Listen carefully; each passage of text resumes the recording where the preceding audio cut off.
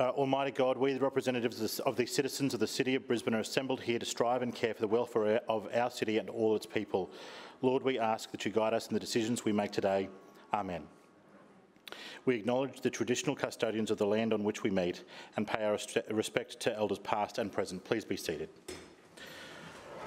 Councillors, I declare the meeting open and I will commence with a couple of notes. I have been reviewing the tape of the last few meetings and I will be advising the room that we will no longer tolerate the word lies or liar. They have been creeping in and they will no longer be acceptable. Some councillors have indicated that the small tables that people sit at in the back of the room are a little bit too small, and I've made enquiries on your behalf to address that. Some councillors have made enquiries about the temperature of the chamber. I assure you it's very warm and it will warm up as the day goes on. Councillors, are there any apologies? So, point of order, Mr Chairman. Point of order to you, Councillor Johnston. I was ejected out of this place for testing that rule when you applied it unfairly to myself and I think it was Councillor Adams from memory and Councillor Cassidy. So given you expelled me but you didn't expel Councillor Adams who used those words, are you saying now that you will expel anyone who says the word lie or call someone a liar? That's not what I said. I said the words won't be tolerated. All right, are there any apologies? So, sorry, point of order, Mr Chairman. Point of order, Councillor Johnston. Your double standard with respect to rulings is continuing? No, stop putting words in my mouth. Are there any apologies? Mr Chair, I advise that Councillor Maddock will be absent today and I move that he be granted a leave of absence from the meeting. Seconded. It's been moved by Councillor Landers, seconded by Councillor Adams, that Councillor Maddock be granted a leave of absence from today's meeting. All those in favour, please say aye. Aye. The contrary, no. The ayes have it. Councillors, the minutes, please. Mr Chair, I move that the minutes of the 4,632nd meeting held on Tuesday, 3rd of November 2020 be received, taken as read and confirmed. Seconded. It's been moved by Councillor Landers, seconded by Councillor Adams, the minutes of the 4,632nd meeting of Council held on the 3rd of November 2020 be received, taken as read and confirmed. All those in favour, please say aye. Aye. And the contrary, no. The ayes have it. Councillors, I draw to your attention item 3.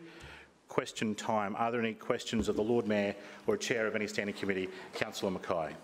Thank you, Chair. My question is to the Lord Mayor. Lord Mayor, as part of our Economic Recovery Task Force, this week Council has launched the Brisbane Local Hub, a website of our local buy initiative for the suburbs. Can you outline where residents can find this information and how they can support our local businesses during these tough pandemic times? The Lord Mayor.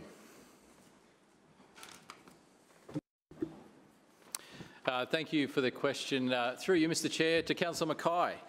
Certainly we know that in the community's view and the community's mind, right at the front of that mind, supporting local business is of utmost importance at the moment. And that is also of utmost importance to us as a local government and Australia's largest council. People are now thinking of the impacts of where they spend their money and in how they can spend their money to support local business and local jobs.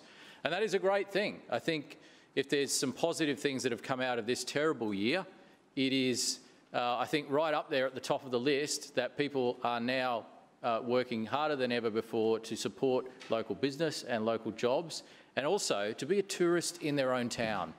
It is often easy to get the emails from various travel websites of all these exotic places around the world that we could go and to dream about overseas holidays.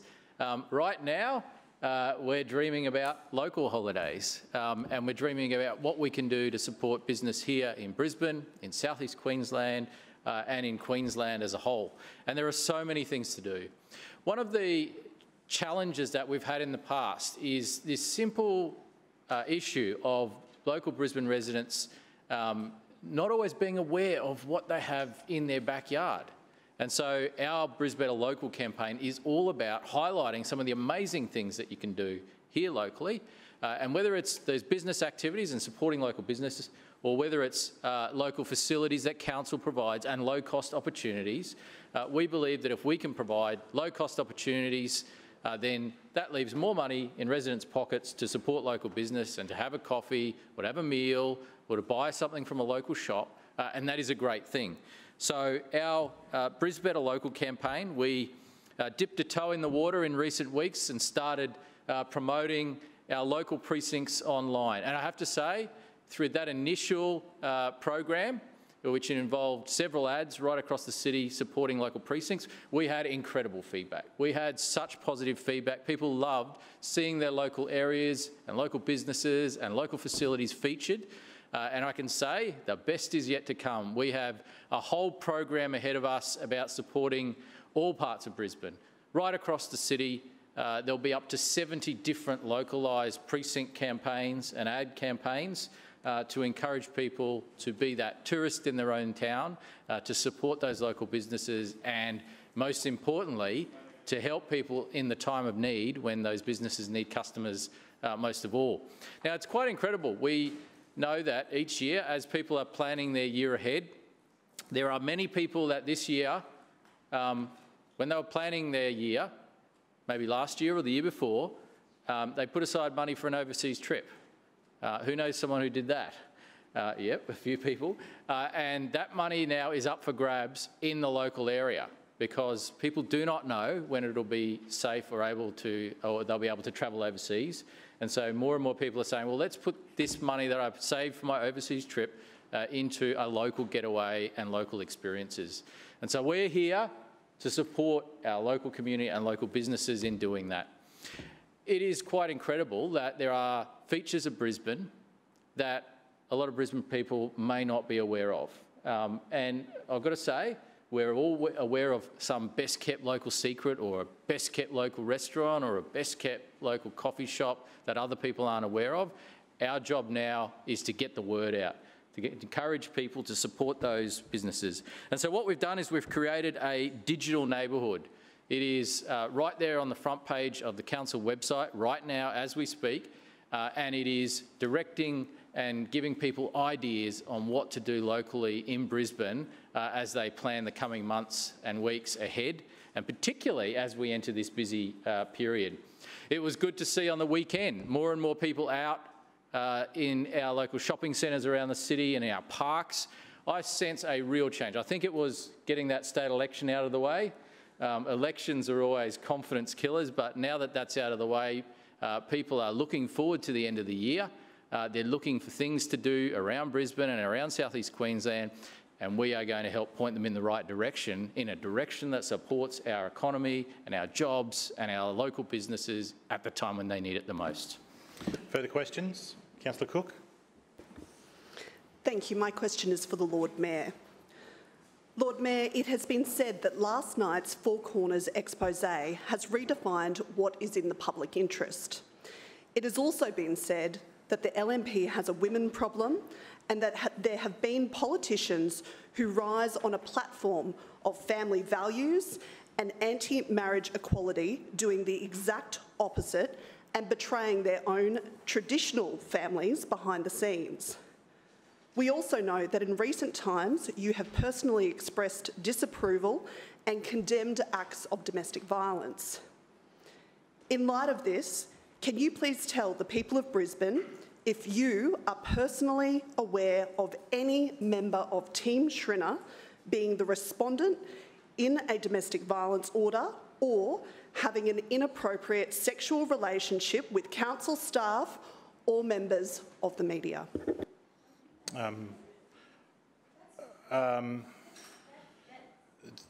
There's some elements of that question that are...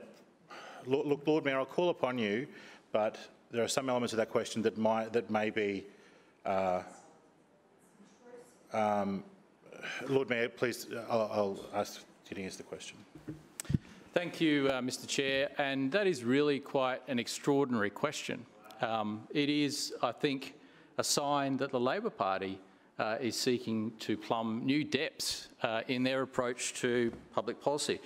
What I will say about Team Schrinner and the members of Team Schrinner is that we all, to a person, are passionate about the jobs that we do and representing our communities, but I will say I'm incredibly proud of our team because we are a trailblazing team. We are a team that has achieved what governments all around Australia have not achieved, and that is a great equal balance of men and women in the team, and a balance not only in the team itself, but also in the cabinet, in the senior leadership. No other government has had that achievement, and I'm proud that we are the trailblazers. And if there is any party in this place that has a woman problem, and I use the quote that Cara Cook has said, it is the Australian Labor Party, because we have more Fionas in our team than they have women. We have a proud record that is the envy of governments around Australia, and we will continue to serve the people of Brisbane faithfully. We will continue. Point of order to you, Councillor Johnston. Mr Chairman, I did listen to Councillor Cook's question with open ears, and I did see the Four Corners story last night, which was serious. What's the nature of your question? This is not a joke, and I certainly would appreciate the Lord Mayor answering the question as asked. I don't think anyone thinks it's a joke. I think it's a very serious topic, and I think the Lord Mayor is answering the question. Lord Mayor. Thank you, Mr Chair. And as I was explaining, Team Schrinner has achieved what no other government has achieved. And it's funny because there are plenty of people who want to say the right words. There are people who want to make motherhood statements about what they believe in. And then there are other people that just get on and do it and make it happen. And Team Schrinner is one of those teams. With our amazing representation and balanced representation of men and women, with a great mixture of people that represent all walks of life in our city and work hard to represent the community that they were elected to represent. I am so proud of my team. Now, I can't speak for other levels of government, and I can't speak for what's happening down in Canberra or on George Street, but what I can say is I am proud of my team. My team are all to a person absolutely committed to the job of representing our city and doing a fantastic job Mr. Chair. and building a better Brisbane. Point of order to you, Councillor Cook. The question was very clear. It is a yes or no response. Are you personally aware of any member of Team Schrinner being the respondent in a domestic violence order or having an inappropriate sexual relationship with council staff or members of the media? All right, it's a very clear question. I understand that. Also,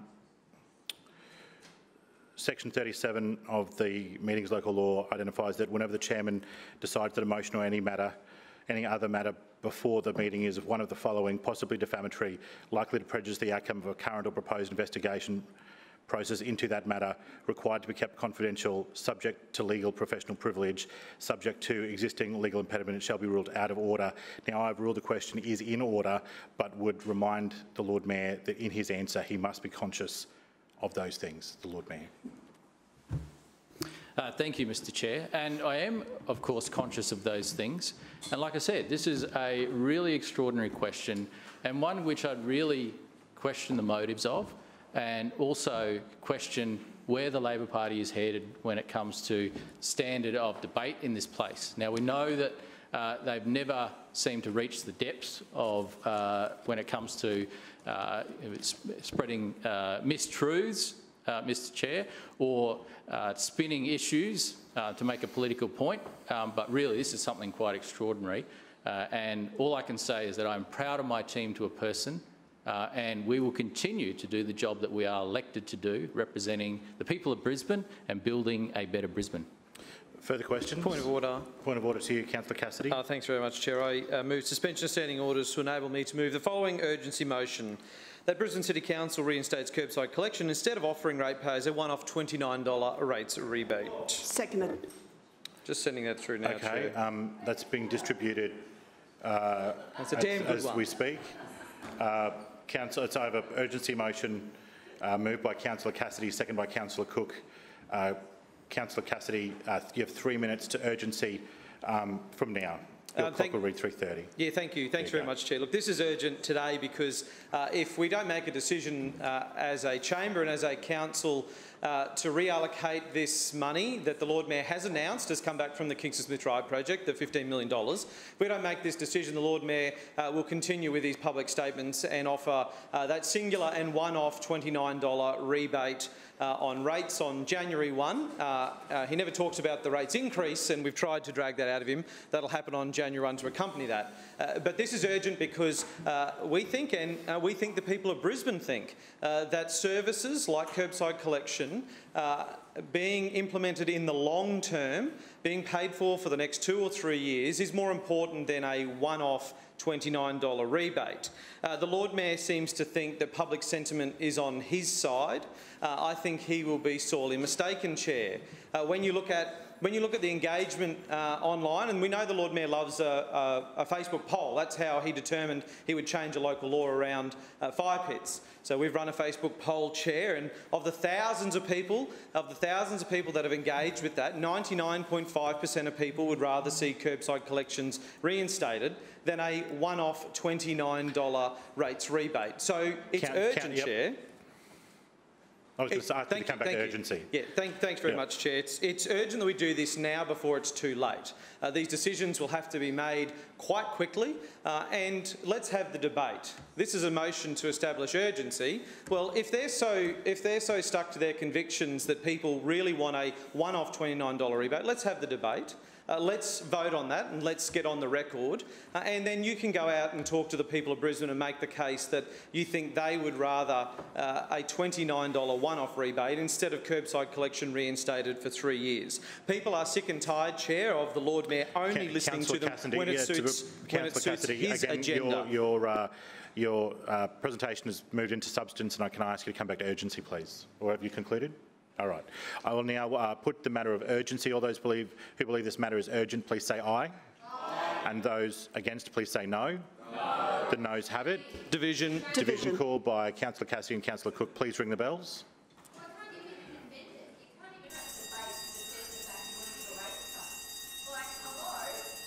All right. No, please stop yelling across. Councillor Johnston, please stop yelling across the room.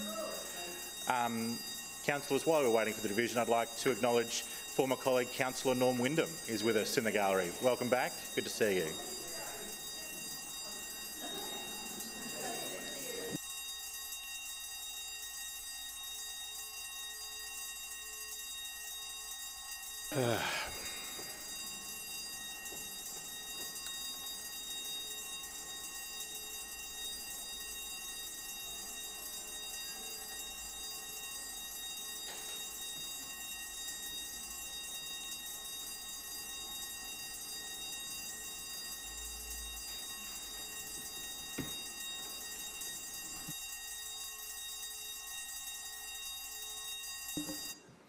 Councillors, all those in favour of urgency, please say aye and raise your hand.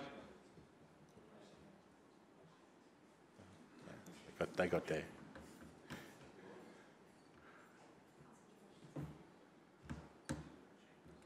Thank you. And those against, please say no and raise your hand. Thank you. Clerks, please read the result. Mr Chair, the ayes have it, the voting being 7 in favour and 18 against. Councillors, the noes have it. We'll now return to question time. Councillor Toomey. Thank you, Chair. My question is to the Chair of City Standards Community Health and Safety Committee, Councillor Marx. Councillor Marx, this week's marked National Recycling Week. Can you please recap Brisbane City Council's local recycling efforts? Councillor Marx. Thank you for the question, Councillor Toomey, and happy Recycling Week to you all. As an organisation, we are always striving to be a national and world leader in sustainability and good recycling practices. I welcome the question because it provides me with an opportunity to reflect on a number of achievements and the ongoing programs Council has in the recycling space. I'd firstly like to say how excited I am that the announcement and award ceremony coming up at the end of November for the winners of this year's Waste Smart Brisbane Awards. Brisbane is home to so many devoted recycling and environmental leaders. The Waste Smart Brisbane Awards are a chance to recognise the incredible efforts of people of all ages in keeping our city clean and green. We received a record 195 nominations, and among the 28 finalists being considered by the judging panel, it's great to see a wave of circular economy champions being recognised. The circular economy model is exactly the kind of out-of-box business practice and thinking that will help achieve our city's recycling targets in the long term. With 7 award categories and 11 awards and a prize pool of more than $4,000, this year's Waste Smart Awards ceremony will be a fantastic achievement of Brisbane's businesses, community groups, schools and residents doing their bit.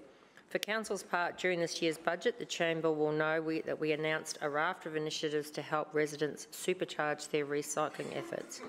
It include rebates on compost bins and/or worm farms, a free upsized yellow top recycling bin on request, and the scrapping of the delivery fee for a new green bin. And I encourage everyone to get online and order them. They come super quick. I have all 3 of my items now at home. When it comes to composting, I can report that registered participants of Council's community composting hubs have grown by more than 54% in 1 year. Mr Chair, we've also been ramping up our efforts to educate residents about recycling at home, and one of our greatest successes has been joining the international Love Food, Hate Waste movement back in 2017. Our adoption of this program and incorporation of its messaging has seen people change their household waste habits and save money. But the proof that residents are doing their part at home, and more specifically in the kitchen, is in the figures. The average household of 4 in Brisbane is now saving 64 kilograms more of food waste from going to landfill than they were just a few years ago.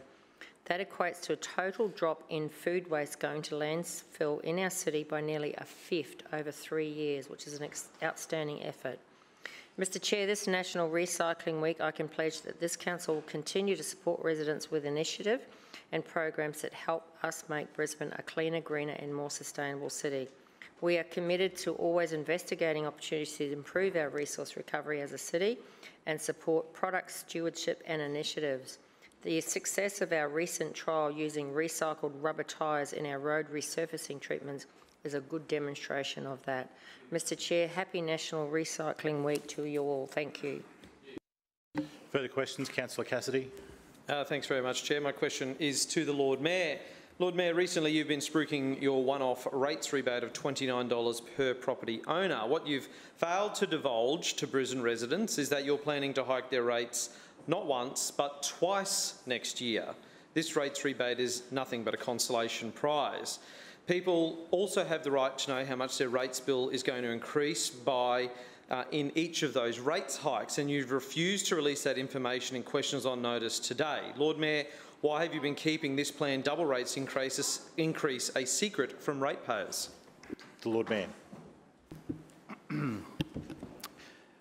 Mr Chair, without being in breach of your earlier statement about what is appropriate to say and what is appropriate not to say, we're hearing some mistruths being peddled here today, and I'm sure that will surprise you, Mr Chair.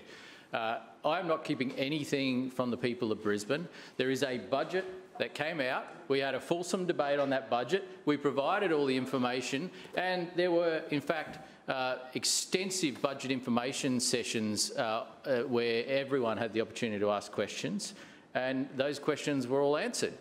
So there is nothing being kept from the people of Brisbane, but what Councillor Cassidy is trying to do is be a little bit too cute. He's asking me to speculate on what might be in next year's budget. That's what he's doing. That's what he's doing. Councillors, please allow the answer to be heard. So if Councillor Cassidy doesn't know what's happening on January 1, then he hasn't been paying attention. He hasn't been paying attention because I addressed this matter last week, in fact, in Council, and it came up extensively, but he didn't listen. Okay, Lord Mayor. Councillors, please allow the answer to be heard in silence. There has been a level of interjection. As I often do, I always tolerate some levels of it, but please, it's getting to the point where the answer is having difficulty being heard. Please, the Lord Mayor, you've got... Thank you, Mr Chair. 3.5 minutes. I covered this issue extensively in Council, but Councillor Cassidy doesn't listen.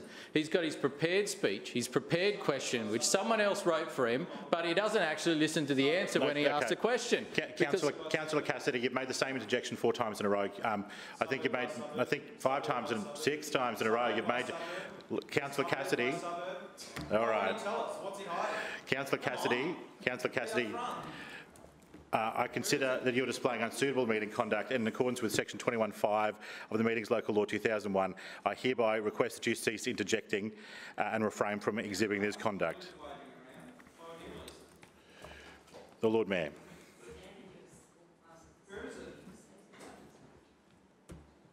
The Lord Mayor, please continue. Thank you, Mr Chair. As I explained in the Council chamber just recently, this will be the first financial year for which the average residential ratepayer will have a reduction in their rates bill. A reduction. The first financial year in the history of the City of Brisbane. Councillor Johnston, it's please. Really quite... Lord Mayor, Councillor Johnston, please allow the answer to be heard in silence. The Lord Mayor. It's really quite extraordinary because we've seen a few things today which would be of interest to many ratepayers. Now, we've seen today that Labor wants to deny them their rates rebate in January. According to Labor, they know better on how to spend that money than the ratepayers of Brisbane do. They have never seen a tax cut that they like. They have never seen a rate reduction that they like because all they can do, it's in their DNA, is spend, spend, spend. And it's not spend their own money, it's spend other people's money. And so rather than giving money back to people, which is what we're doing, they want to take that money and they want to spend it. That's the Labor way. That is the Labor way. And so we will give that money back into people's pockets. We'll put that $29 back into people's pockets because we believe that now is the time when they will appreciate that. Now is the time when they will choose what they want to do with that reduction in their rates. Because we know under Labor, whether it's the state government, the federal government or the council, rates and taxes will always be higher. Rates and taxes will always be higher. Why? Because of the attitude that we're seeing displayed today. They don't want us to give money back to the ratepayers of Brisbane. They want to spend it. We say no. We say we are proud of the fact that this is the first financial year in the history of Greater Brisbane, with the Brisbane local government area, where rates will go backwards for the average residential ratepayer. The first year in history. Yet we hear Labor, on the one hand, complaining that we're not doing enough to support ratepayers, yet on the other hand, wanting to spend more and more and more money on different things. It is a magic pudding. It is a magic pudding that they seem to have at their disposal. Councillors, please allow the answer to be heard in silence. The Lord Mayor. We understand how to run a budget responsibly. We understand how to keep that budget strong. And even in the most challenging times, we are proud of the fact that we've been able to give something back to the ratepayers of Brisbane. First, with a 6-month freeze on any rates increases, and then in January, after that 6-month freeze, a rebate. A rebate. This is our record. These are the types of things that we want to do to support the people of Brisbane, yet Labor wants to hoover up any savings and they want to spend it. I have made it clear that curbside collection will be back, and it will be back. I've said it repeatedly and it will be back. Lord Mayor, your time has expired. Are there further questions? Councillor Owen. Thank you, Mr Chair. My question is to the Chair of the Planning and Economic Development Committee, Councillor Adams. Deputy Mayor, as Brisbane navigates its way through economic recovery, could you please update the Chamber on some of the major construction projects that are currently underway in Brisbane and how they are helping the recovery? The Deputy Mayor. Thank you, Mr Chair, and thank you, Councillor Owen, for the question. It is a timely one. It has been a few months since the Lord Mayor handed down the annual budget, and as we just heard, they've totally forgotten what we've said in that annual budget. So I'll be happy to talk about the work that we have been doing, particularly in making sure that our building and construction industry can come back. They are the lifeblood of making sure that we have money in the pockets of our tradies and our local operators.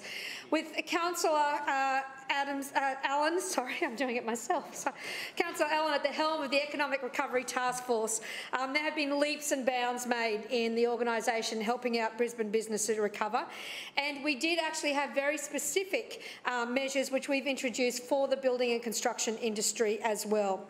We've fast-tracked applications, we've had fee waivers and incentives that have been designed to ensure that the building and construction industry can keep a steady flow of work in the pipeline. And from all the data that's been presented to me as Chair at the moment, including feedback from the industry, these initiatives are certainly working. There have been examples upon examples of more applications coming in than in the same period in previous years.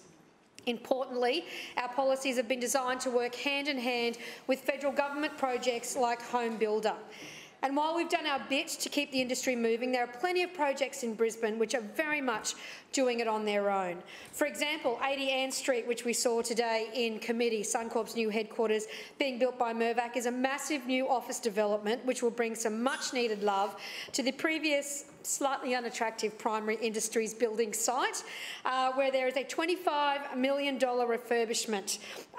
We've also got the 288 Edward Street, a site which now houses Starbucks, very important for when our American visitors come back, as their anchor tenant on the ground floor, and Queen's Wharf continues to progress as a structure start to rise as well. The standard on Abayaria on Manic Street is starting to take shape, with many levels now complete.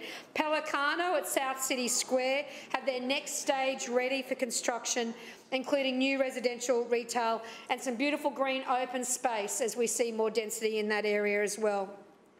Pradella are coming close to completing their new residential project on Edmondson Street in South Brisbane, which incorporates the much beloved Expo 88 Sky Needle as well.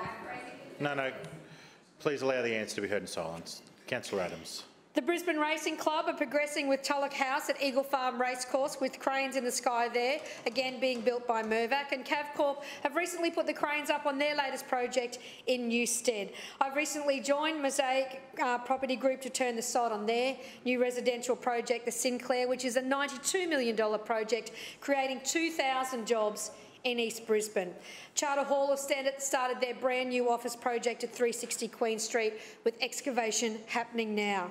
And the often forgotten components of these major parts are the consultants and the experts that are used. When applications are lodged, they hire a town planner, an architect, engineers, they've sought financial advice, graphic designers, and marketing is also factored in. This is not just about construction jobs. In addition to these major projects underway, small-scale domestic development is very popular right now. Hands up if you're in the middle of a COVID renovation. Plenty of people are, if not just building a house and doing the extension.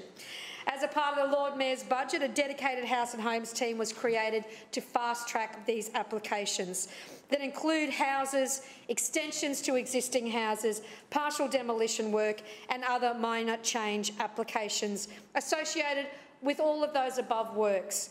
And what do we see when we see houses in the suburbs being built? We have tradies in the suburbs. We have the plumbers, the electricians, the chippies working in the suburbs, visiting the local cafes, the local restaurants, the local takeaways, and the money that they are earning from continuing the building and construction industry is going straight back into the pockets of those small to medium enterprises in our suburbs around Brisbane. 190 house and home applications were lodged with council in 1 week during October. This team and council has been a major success with all those applications processed within their 20 business day KPI. It is incumbent on this council as an organisation to support the building and construction industry where possible, and we will continue to do so. Even when fast-tracking is what Councillor Sri called a step in the wrong direction, the suite of our economic recovery initiatives, Labor labelled as giving developers a free ride, we will continue, Team Shrina, to make sure we can do everything to help Brisbane's economy recover from the impacts of this pandemic. Further questions? Councillor Johnston. More free rides for developers. Lord Mayor, Council's most senior traffic engineers advised both me and Councillor Griffiths that Council was taking a revised proposal to reduce the speed of Ipswich Road Annerley through Annerley Junction back to the Speed Limit Review Committee. 2 weeks ago, Councillor McLaughlin said this wasn't true. Why is your administration blocking a speed reduction supported by council officers and the Department of Transport and Main Roads that would improve safety for Annerley residents and beyond? And I'm glad you've got some talking points today. The Lord Mayor. Thank you. Look, my ideal outcome here, or the thing that I personally believe would be the best outcome, is for the establishment of a school zone on that road. And no interjections. Allow you up. No, Lord Mayor. Councillor Johnston, you've asked a question. Please allow the answer to be heard. The Lord Mayor. We're hearing more mistruths today. I didn't say no. Basically, the state guidelines said no. The experts said no. But in my view, The issue here is that people are used to, even on major roads, seeing the occasional 40k an hour speed zone. This is something that on major roads like Old Cleveland Road, a range of other, even arterial roads, there are now 40k an hour speed zones or school zones in place. So people have become accustomed to this. What we have been told in this case is that the experts, and in particular the state government guidelines, wouldn't support the creation of a 40k an hour school zone in this location. Now, there's various reasons why they put that forward.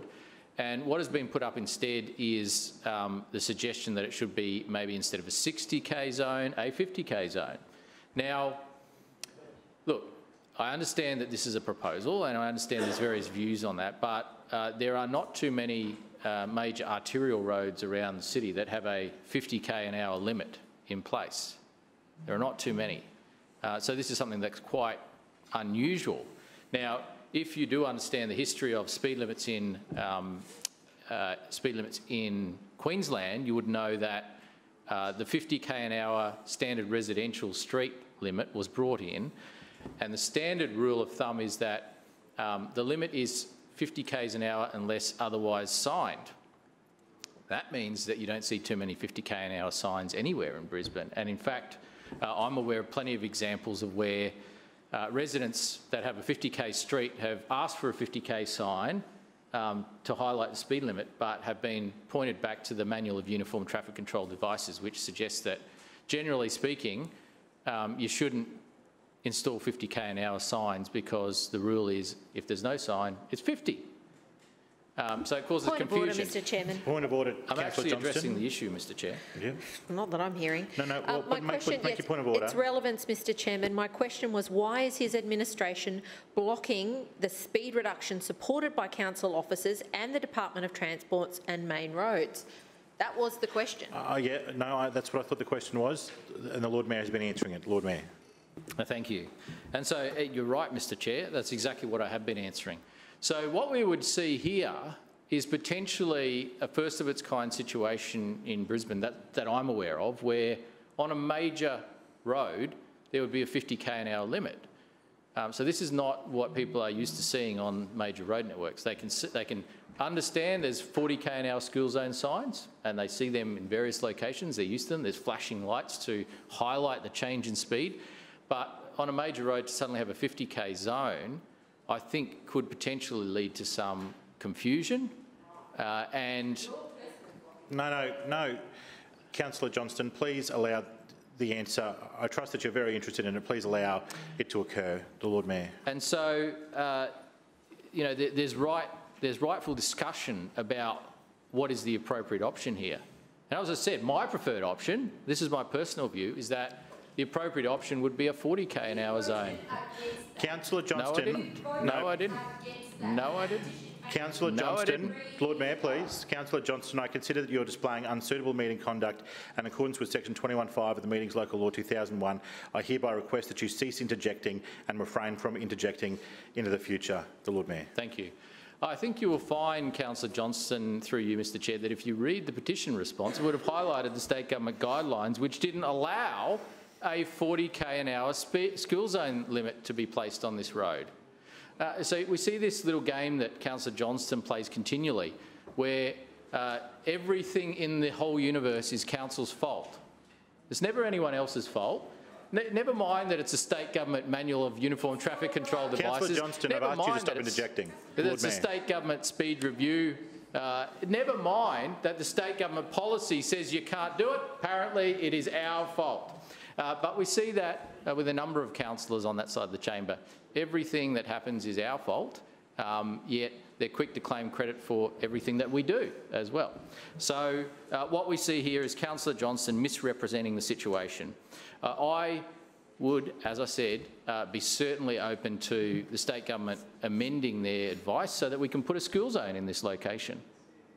That would be, I think, a sensible outcome. That would fit in with what people are used to seeing. The Lord Mayor, your time has expired. Further questions? Councillor Hardin. Thank you, Chair. My question is to the Chair of the Infrastructure Committee. Councillor McLaughlin, this administration is committed to delivering new and upgrading infrastructure to build a better Brisbane. Can you please provide the Chamber with an update on current and upcoming infrastructure works that will make travel across the city safer for all? Councillor McLaughlin.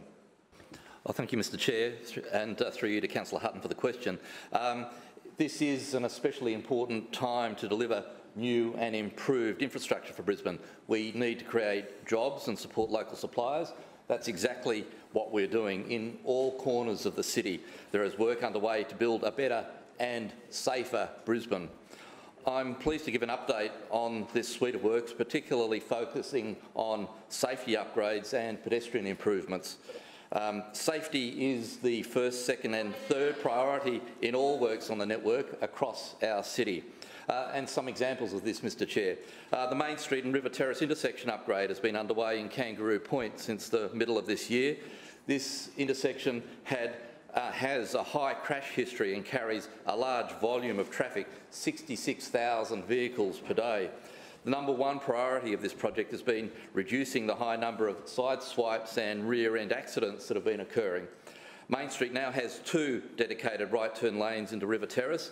In the next few weeks, the speed limit along River Terrace will also be reduced to 50 kilometres per hour to provide a safer environment for all, particularly pedestrians.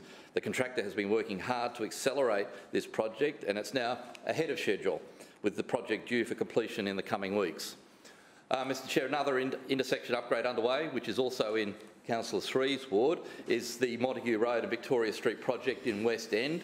Work commenced last month to install traffic lights with signalised pedestrian crossings, a new right-turn lane on Montague Road, new on-road cycle facilities and new footpaths. We recognise that West End is a vibrant part of the city with a growing business precinct, so I trust this project will continue to build on the previous actions Brisbane Council has taken to help Montague Road safer. We expect to see the lights switched on in early 2021. Moving a little further south of the city to Annerley, there are new traffic lights being installed at the intersection of Ipswich Road and Ponsonby Street, funded by the Australian Government's Black Spot program. Prior to this upgrade, the intersection has been a non-signalised crossroad controlled by give way signs and stop signage.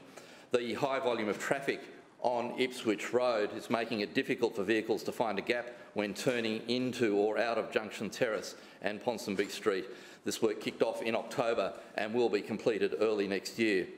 And there's another 2 black spot projects on the go. The London Street and Stanborough Road intersection upgrade in Belmont kicked off last month, and which will install a roundabout to improve safety. The black spot project at the intersection of Sir Fred Chanel Drive in St Lucia will commence construction this month. This upgrade will improve the turning lanes at this intersection, which is very close to the University of Queensland. Mr Chair, moving to some of the pedestrian improvements that have recently been completed across the city. I'm pleased with this one in particular in the CBD. The notorious slip lane at the Ann Street and Creek Street intersection has been removed to reduce the risk of pedestrians and vehicle collisions, which is very close to Central Station. The traffic signals have also been upgraded with pedestrian protection, meaning pedestrians are given more time to safely cross the road before a vehicle can turn across their path. These improvements, Mr Chair, were identified as necessary outcomes of the Move Safe review and have now been delivered. Finally, 2 pedestrian bridges have recently undergone refurbishment to improve active travel connections. Work to replace the Shellgate Street pedestrian bridge in Chermside West will be completed in a matter of days. This involved replacing the existing timber structure with a new steel and concrete bridge with upgraded footpaths at either end. In Ferny Grove, the Beach Street pedestrian bridge over Cedar Creek is being replaced with a new 3-metre wide deck to better accommodate walkers and cyclists. This is due for completion in the next couple of weeks. Mr Chair, there's always plenty happening in the Infrastructure for Brisbane program, and there's much more coming too. Throughout November and December, we'll be gearing up for the start of construction on several Better Roads for Brisbane projects. Among some of the first upgrades to kick off early next year are the Hoyland Street upgrade and Norris Road projects. Mr Chair, in line with Council's procurement policy, This upcoming suite of projects will seek to support local contractors. Program 2 has a strong track record of engaging local contractors to improve our road and travel infrastructure. Last financial year, 94% of Brisbane infrastructure programs procurement was spent for projects were with South East Queensland companies. Several of these significant upgrades are due to go out to tender before the end of the year, and I would encourage all Brisbane-based contractors Councillor to throw McLaughlin, their your time hat has in the ring. expired. Any further questions? Councillor Cassidy. Thanks very much, Mr Chair. Yep. My question is to the Lord Mayor. Lord Mayor, in Brisbane City Council's own figures, it shows that job losses in Brisbane won't recover until March 2022. Despite knowing the dire economic situation Brisbane residents are in and will continue to be in for 2021 and 2022, you have ordered a double rates hike next year. Lord Mayor, why are you planning to hike rates bills twice in January 2021 and July 2021 in the middle of a deep recession? Lord Mayor. Thank you, Mr Chair, for the question. What did I just say about this? That you answer a question, he doesn't listen to the answer, and then he goes back to his pre-prepared question which someone else wrote for him. Like, it is unbelievable that we have a Leader of the Opposition that is so inept at, moving on his feet that he can't adapt his strategy in question time. He's got one job, one job. Now, first of all, there will not be what Councillor Cassidy said. He's assuming an outcome in the next financial year budget. He's assuming what might happen. Those decisions haven't even been made yet. But what he is doing is he's standing in the way of a rate reduction through the way of a rebate with the payment of Kingsford Smith Drive savings to ratepayers. He's against us giving money back to ratepayers, yet he's complaining about rates. It is unbelievable. Labor can come in here week after week and fail to have a consistent, coherent policy and approach on anything. They simply say whatever comes into their mind or whatever they think might get them a story. And it's just really quite extraordinary. The people of Brisbane deserve better than this, constantly changing approach from Labor. Pick an approach and stick to it. But don't stand up here and argue one thing in one question and the exact opposite in another question. We want to give people a rate rebate of up to $30 or almost $30. Labor just voted against that, or they voted, or they suggested that it should not be paid. Yet now they are saying that ratepayers are doing it tough and need more relief. It is really quite extraordinary. Our position is consistent. We offered the first rate freeze in around 35 years, and then on top of that, by paying this $30 rebate, we will see for the first time in Brisbane City Council history the average rate bill for residential ratepayers in Brisbane go backwards. Backwards. Never happened before. It didn't happen during the 2011 flood. It didn't happen during the 1974 flood. It didn't happen during the various economic crises that we've faced as a city, but it happened this year. And it happened because of the responsible financial management of the LNP. And so Labor can say on the one hand that we need to give relief, but on the other hand say we need to spend more money on all these different types of things, but that is not real life. That is not how budgets work. Now, I know Councillor Cassidy is a bit shoddy with numbers, and that probably comes from his union background, but the reality is it requires a responsible approach, someone that can count and someone that knows that if you're spending less or if you're receiving less in income, that you can spend less in income. And you can't also get one bucket of savings and then promise to do multiple different things with the same money. You have to choose an approach and stick with it. And Labor consistently chops and changes in the hope that they can get a story up, in the hope that they can convince a couple of, unsuspecting ratepayers that what they're saying has some credibility, but the reality is any kind of scrutiny on their approach shows that it is just not credible. It's just not credible. This administration acted quickly and decisively in response to the economic situation that we're in. We stepped up straight away and we introduced a range of different initiatives even before the budget came out. We waived a whole heap of fees and charges and rents. We acted quickly on parking enforcement and parking meters. That support in terms of rents and licence fees and permit fees is ongoing, and it will continue until the end of December. And then, on top of that, we found some savings in a project, a well-managed, exceptionally good infrastructure project. Councillor McLaughlin, thank you. A project which we're getting incredible feedback about. People love Kingsford Smith Drive. They love it. And they love it even more because they're getting a reduction in their rates next quarter as a result. That is the double plus. And we are proud of that achievement. Topic, please, and we will continue striving every day to deliver more for the people of Brisbane, to keep the budget strong and balanced, and to provide high-quality projects and services to the people of Brisbane, Mr Chair. Point of order. Point of order, Councillor Johnston. Yes, Mr.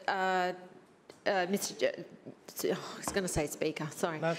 Chairman. What's your point of order? I move that I move suspension of so much of standing orders to enable me to move the following urgency motion. I move that this council immediately takes a proposal to reduce the speed limit on Ipswich Road, Annerley through Annerley Junction to 40 kilometres to the Joint Speed Limit Review Committee, as it did for Oxley Road, Corinda, and other accident-prone roads. Seconded. All right, I have an urgency motion moved by Councillor Johnston, seconded by Councillor Griffiths. I believe it's been distributed. I've emailed it through. All right, it's been emailed. It'll arrive. I've seen it will be distributed momentarily. Councillor Johnston, your time was 3 minutes. Your clock will be reset in a moment. There it is. 3 minutes, please. Thank you. I rise to speak on this urgency motion today, and I would ask that it be voted on, and I'm hoping the Lord Mayor's going to allow it to progress. It is urgent that we consider this speed reduction on Ipswich Road, Annerley, because for the past decade I have been raising it in this place on behalf of local residents who care about the safety of children who go to school, who care about the safety of elderly residents who cross the road, and who care about the amenity of Annerley Junction and the Annerley Junction shopping area. My community has made it very clear to me that they support a speed reduction along Ipswich Road, Annerley.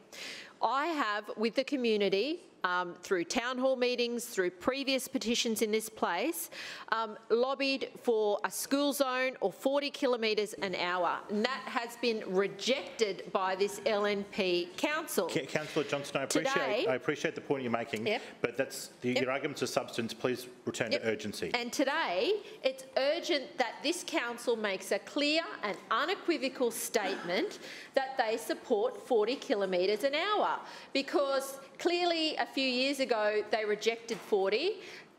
2 weeks ago, Councillor McLaughlin rejected 50.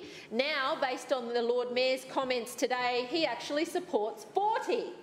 Now, I know that the state government support a reduction of the speed limit. I know that the officers were prepared to take a speed limit proposal for 50 back to the committee. Somebody has put the kibosh on it. Let's be clear. I don't want anybody else to die. 2 people have died on Ipswich Road, Annerley, in the Annerley Junction crossing. Another resident died almost 2 years ago around the corner in Venner Road. This road has hundreds of accidents every single year. It is a dangerous road, and the Annerley Junction functions as a local neighbourhood shopping area, and it is unsafe. We must, as a council, send a clear message, be on the public record about what we support, and in my view, I fully support 40. That's what we wanted from the beginning. And if the compromise was 50, as Councillor Griffiths and I were told, we were happy to support that. Something is better than nothing. But if the Lord Mayor is genuine today, he will allow a debate on this matter. He will vote for 40 kilometres an hour. He will then direct officers to prepare a submission to take to the Joint Road Safety Committee, and he will advocate for a speed limit reduction to 40 kilometres an hour on Ipswich Road, Annerley. He says he supports it. Well, now is the time to show us. On Oxley Road, Corinda... Councillor Johnston, your time has expired. On the matter of urgency, all those in favour, please say aye. Aye. And the contrary, no.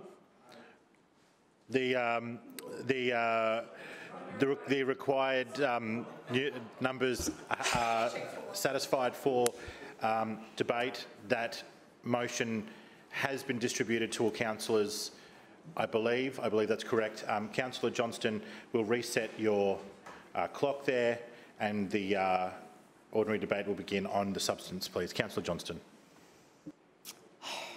Right. Firstly, thank you for agreeing to allow the urgency motion to proceed. I do not want to see any more political games about this. People I know have died, and it is not acceptable that this council and the state government plays political games.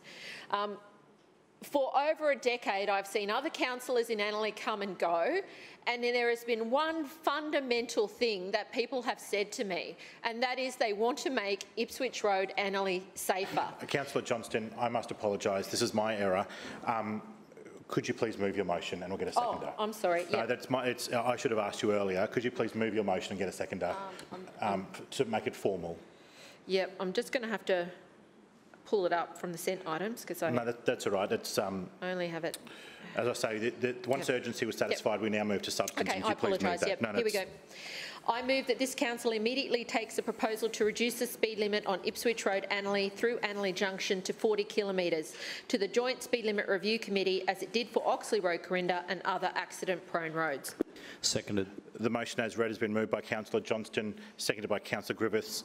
The debate will commence. Councillor Johnston, your clock will be amended to reflect the lost time. You'll have 9.5 minutes remaining. Thank you. I appreciate that I've been able to put the motion on the agenda today. I might say it's the first time since I've been an independent that I believe I've actually been allowed to have an urgency motion. It's taken 10.5 years, and I can think of no better reason than to reduce the speed limit on one of Brisbane's most dangerous roads. It is unacceptable to me that there is this game playing going on between the state government and council, and it's been going on for many, many years. A few years ago, council reduced the speed limit on Oxley Road through Corinda to 40 kilometres an hour, where not a single person had asked for it, but where residents have been calling out for it in Ipswich Road Annerley through petitions, through Move Safe, through more petitions. We're still waiting on the last petition that Councillor Griffiths and I did to come to this place for debate. They've been calling out for safety improvement to one of Brisbane's most dangerous roads, and that's Ipswich Road Annerley. When 40 came to this place, and I would say it's about 3 years ago, the petitioners were very clear that they wanted a speed reduction to 40 along Ipswich Road. It does not matter to me whether it's a school zone or if it's 40. We just want the speed reduced. Every single day, residents tell me about cars that run through the lights that are speeding through there and the near misses that they report. It's only a week and a half ago I walked to school with Junction Park State School residents for the active school travel event, and I understand that we have tiny children crossing one of Brisbane's busiest arterial roads. It is an accident hotspot. 2 people have died in this location, and as I said, another one, Dr. Jeff Copeland, passed away just around the corner in Venner Road. During peak hour, we know from Council's traffic surveys that the traffic is generally under 40 kilometres an hour through that area. It is really, really important that we send a clear message today that 40 should be the speed limit. And as I said, I don't mind if it's 40 permanently or if it's a school zone, but we need to get the speed reduced. I fear that this is more game playing from the LNP. We know that Council did not support the speed reduction when it went up earlier this year. And I was told by one of Council's most senior traffic engineers that they would have another look at it and that it would go back a second time with a recommendation for 50 to Ipswich Road Annerley in Annerley Junction. Now, that's what we were both told on the record by senior council engineers. When I asked about it a couple of weeks ago, Councillor McLaughlin just denied it. I made file requests to the CEO or requests to say, where are the files about what's happened? They just denied it. No more game playing. Lives are at risk, and I don't want to see anybody else hurt. I don't want to see anybody else die, and I want to see not just 40, I want to see all the other range of safety measures that are out there for Ipswich Road, Annerley, and there are a lot of them that this council is fully aware of. I want to see them investigated and delivered. That means better footpaths, that means better bikeways, that means a feasibility study for a tunnel, that means better lighting, that means a green safe crossing point on Eckerburn Road, Annerley. At the moment there is a slip road and you can't cross the road safely. It is just unreasonable that this council will not address these safety issues despite the overwhelming and clear support of local residents. So if the Lord Mayor supports 40, today is the time to send a clear message, because those poor council officers' heads must be spinning down there when they're told, no, you can't have this, and then you go and do this, and now it's no, we want this, back to where we were. I think it's 3 years ago.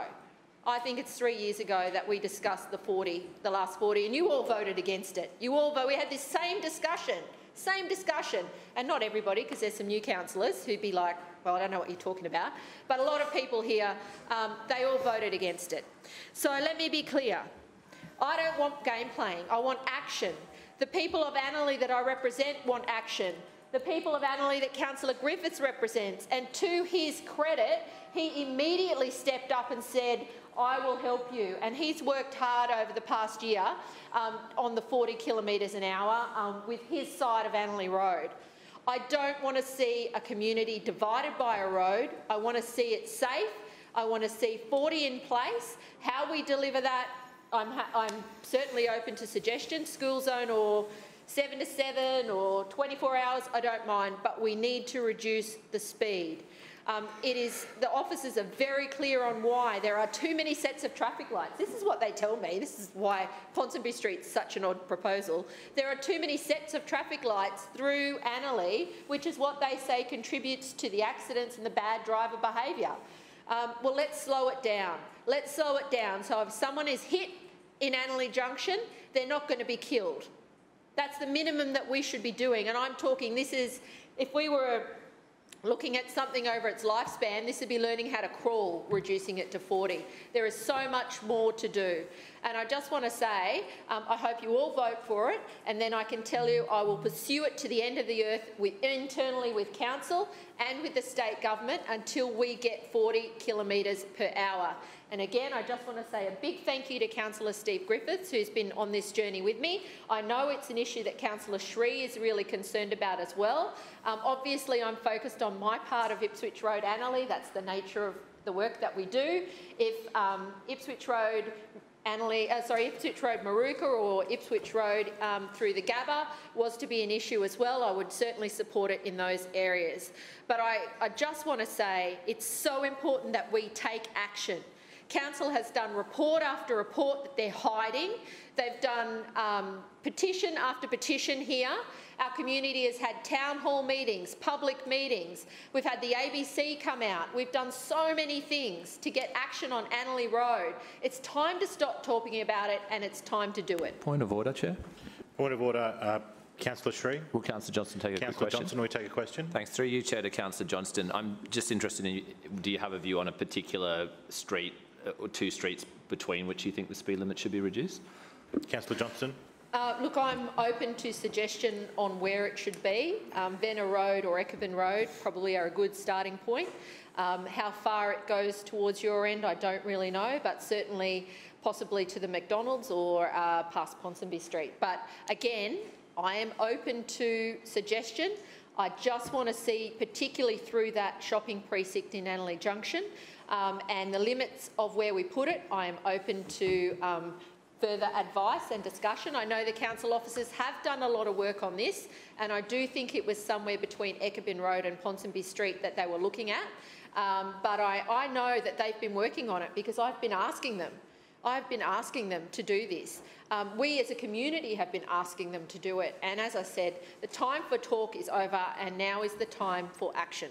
Oh, and I will just put on the record that in just a few weeks' time, and I'm so pleased I got the chance to do this, in just a few weeks' time, the person who killed Dr. Jeff Copeland on Venner Road, Annerley, is going to be sentenced. And his family has contacted me. I'm in regular contact with them. And they want me to speak up to get safety improvements in Annerley. They want me to advocate for speed reductions, for traffic safety improvements on Venner Road and Ipswich Road. It is so critical that we do not ignore deaths that do not need to happen. Jeff was an innocent pedestrian on the street. And the problem with Ipswich Road, Annerley, in my view, contributed to what happened, as well as certainly the issues surrounding the driver behaviour.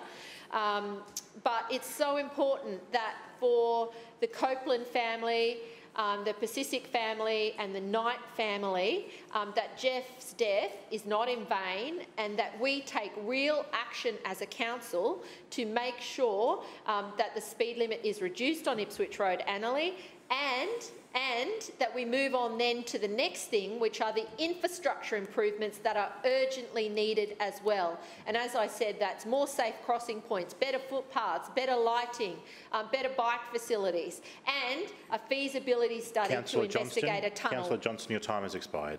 Are there any further speakers? The Lord Mayor. Yes.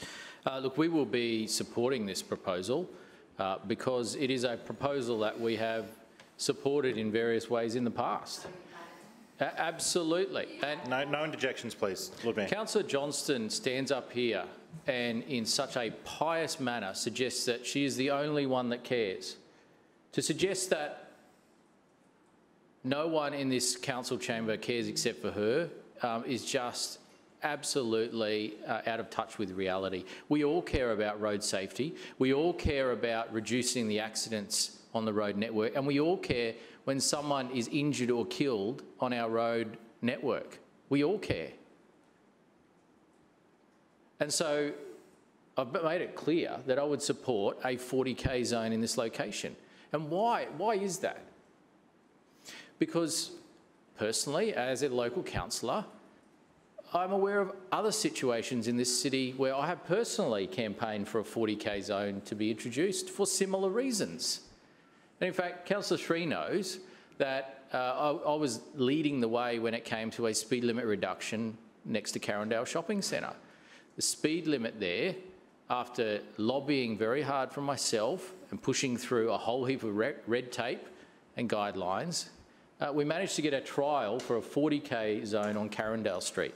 Now, Carindale Street, if you're not aware, is the street behind the shopping centre where the bus station is located. And across the road, there's an aged care facility and also some new unit and townhouse developments. There's a high level of pedestrian activity. There's lots of vehicle movements. There's buses and heavy vehicles coming in. And it was a situation where I genuinely believed that a 40k limit would improve safety. I had to fight for it. And in the end, I got it as a trial. And guess what? Now it's permanent. And we have subsequently, as an administration, gone on to introduce 40k limits at a whole range of locations across the city. Places like Stones Corner. I could go on. We did that because we care. Now, Councillor Johnston is suggesting that we're somehow blocking a 40k limit. That has never been the truth. The reality is that the state guidelines have been such that it makes it extremely bureaucratic. It makes it hard to get a clear decision. And with this committee of different agencies coming together to reach an agreement on a way forward is very difficult. So why I support this motion today is that this council chamber can give some clear guidance to that committee that this is what we would like to see. Now, in the end, we don't have control over that outcome. Councillor Johnston would like everyone to believe that it's us that has the ultimate control, but we don't. So I would like to see a 40k limit on that street. That is my desire. And I know it's supported by my team because we've introduced it in other places and it has been effective. And guess what? I know the Minister, Mark Bailey, would also be supportive. In fact, we received a letter from Minister Bailey just recently in September. And I want to quote from that letter. It was about road safety. He said, TMR supports safe, appropriate and credible speed limits based on the road environment and use. We know that speed limits of 40 and lower make our streets safer, more accessible and attractive places for all road users. Additionally, these safer limits have been linked to more walking and cycling, fewer crashes, near misses, as well as noise and economic and emission benefits. And so I think we're all on the same page here. Councillor Johnston wants 40. I'm happy to see 40 introduced. Minister Bailey says 40 is a good thing in various locations, and I think he would be supportive of 40 here, I'm sure. Let's see if we can get that outcome. Let's wade through the state government process that has been set up with us and get the outcome. We support it. And we can point to the correspondence, letter after letter, back and forward, with us trying to get an outcome. We put a lot of blood, sweat and tears into trying to get this outcome. It's evaded us to this point. But guess what? I'm saying today we support a 40k limit. Now, how that is applied, the absolute, the length of the speed limit, all of those issues can be resolved. But in principle, we are saying, as a chamber, we support a 40k limit. And that gives further weight to our submission that will be made through to this Speed Review Committee that we want to see a change here. We've seen it work in other places. I think it can work well here. I think there's a sensible solution that will improve safety. And Councillor Johnston, no one is playing games here. This is a process that is quite clearly wanting, and it'd be great to get it fixed so that we can actually get positive outcomes for the people of Brisbane. Further speakers? Councillor Shree. Thanks, Chair. I rise to speak in support of the motion as well, and to congratulate all parties for their support of lowering the speed limit. Won't surprise anyone to know that I'm certainly a strong advocate of this, and I think it's something that a lot of people in my electorate as well would welcome. Actually, the area in question also falls within, half of the area in question falls within the South Brisbane state electorate, and I know the new state MP for South Brisbane is also very supportive of a 40k zone in this precinct and was talking about it during the state election. So you'll have no objections from the Greens either at the council or the state level. I was going to suggest that an appropriate stretch of the corridor would be from Ponsonby Street right through to Venner Road, and I'll leave that suggestion for the Lord Mayor and Councillor McLaughlin to think about as well. My view is that the corridor should be dropped to 40 on a permanent basis. It shouldn't just be a school zone. Obviously, I would support a school zone as well, but I think there's enough justification to make it a permanent 40km/h zone. It's a high activity area. As others have noted, there's a lot of small businesses along that frontage. There are no separated bike lanes, which means that cyclists on occasion are actually riding on those very fast roads as well. So from a pedestrian and cycling safety perspective, there's definitely merit in a permanent 40k reduction, but also in terms of the precinct positive impacts for activating that streetscape and supporting those local businesses. I think there's a lot to be said for dropping the speed limit round the clock, and I hope I trust that Councillor McLaughlin will take that suggestion seriously and look at a permanent 40k reduction from Ponsonby right through to Venner Road. I just also would note that there's already warning signage in the vicinity of Ponsonby that advises motorists to take the curves at 40. So it seems like, at least from an advisory perspective, we're already telling motorists that this is an appropriate stretch to be driving at 40 on. It would seem common sense that we can permanently drop that speed and formalise that change. I share concerns that other councillors have raised about how bureaucratic and inefficient and often self-contradictory this speed limit review process actually is.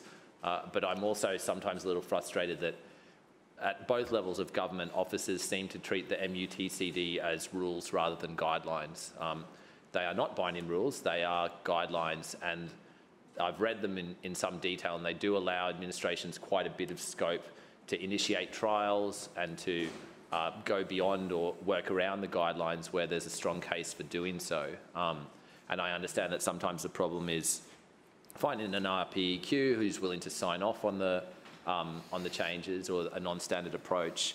But I do think there's room for this administration to be a little bolder, and I've had a couple of occasions in the past where neither level of government wants to initiate a change, but both levels of government are privately supportive of a change, and it seems like that might have happened here as well for some time. And I think it's actually a good time for council to be a little bolder and to start saying, well, if the local council is supportive of a non-standard speed limit or a speed limit trial that's slightly outside the MUTCD, that we then proactively take that to the state government and put that forward. And I've got plenty of locations in my ward where I'd like to see that happen too. I won't bore the chamber now with a long list, but I do think there's a need for this administration to be a little braver and a little more proactive about initiating these changes. I acknowledge that in this case the Mayor feels like they've already done a lot or done enough, but I do always think there's a bit more we can be doing. So thanks to all parties for their support for this change, and hopefully it can happen quite soon.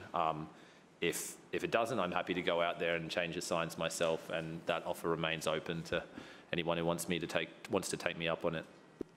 Further speakers? Councillor Griffiths. Yes, thank you, Mr. That's on? Yep.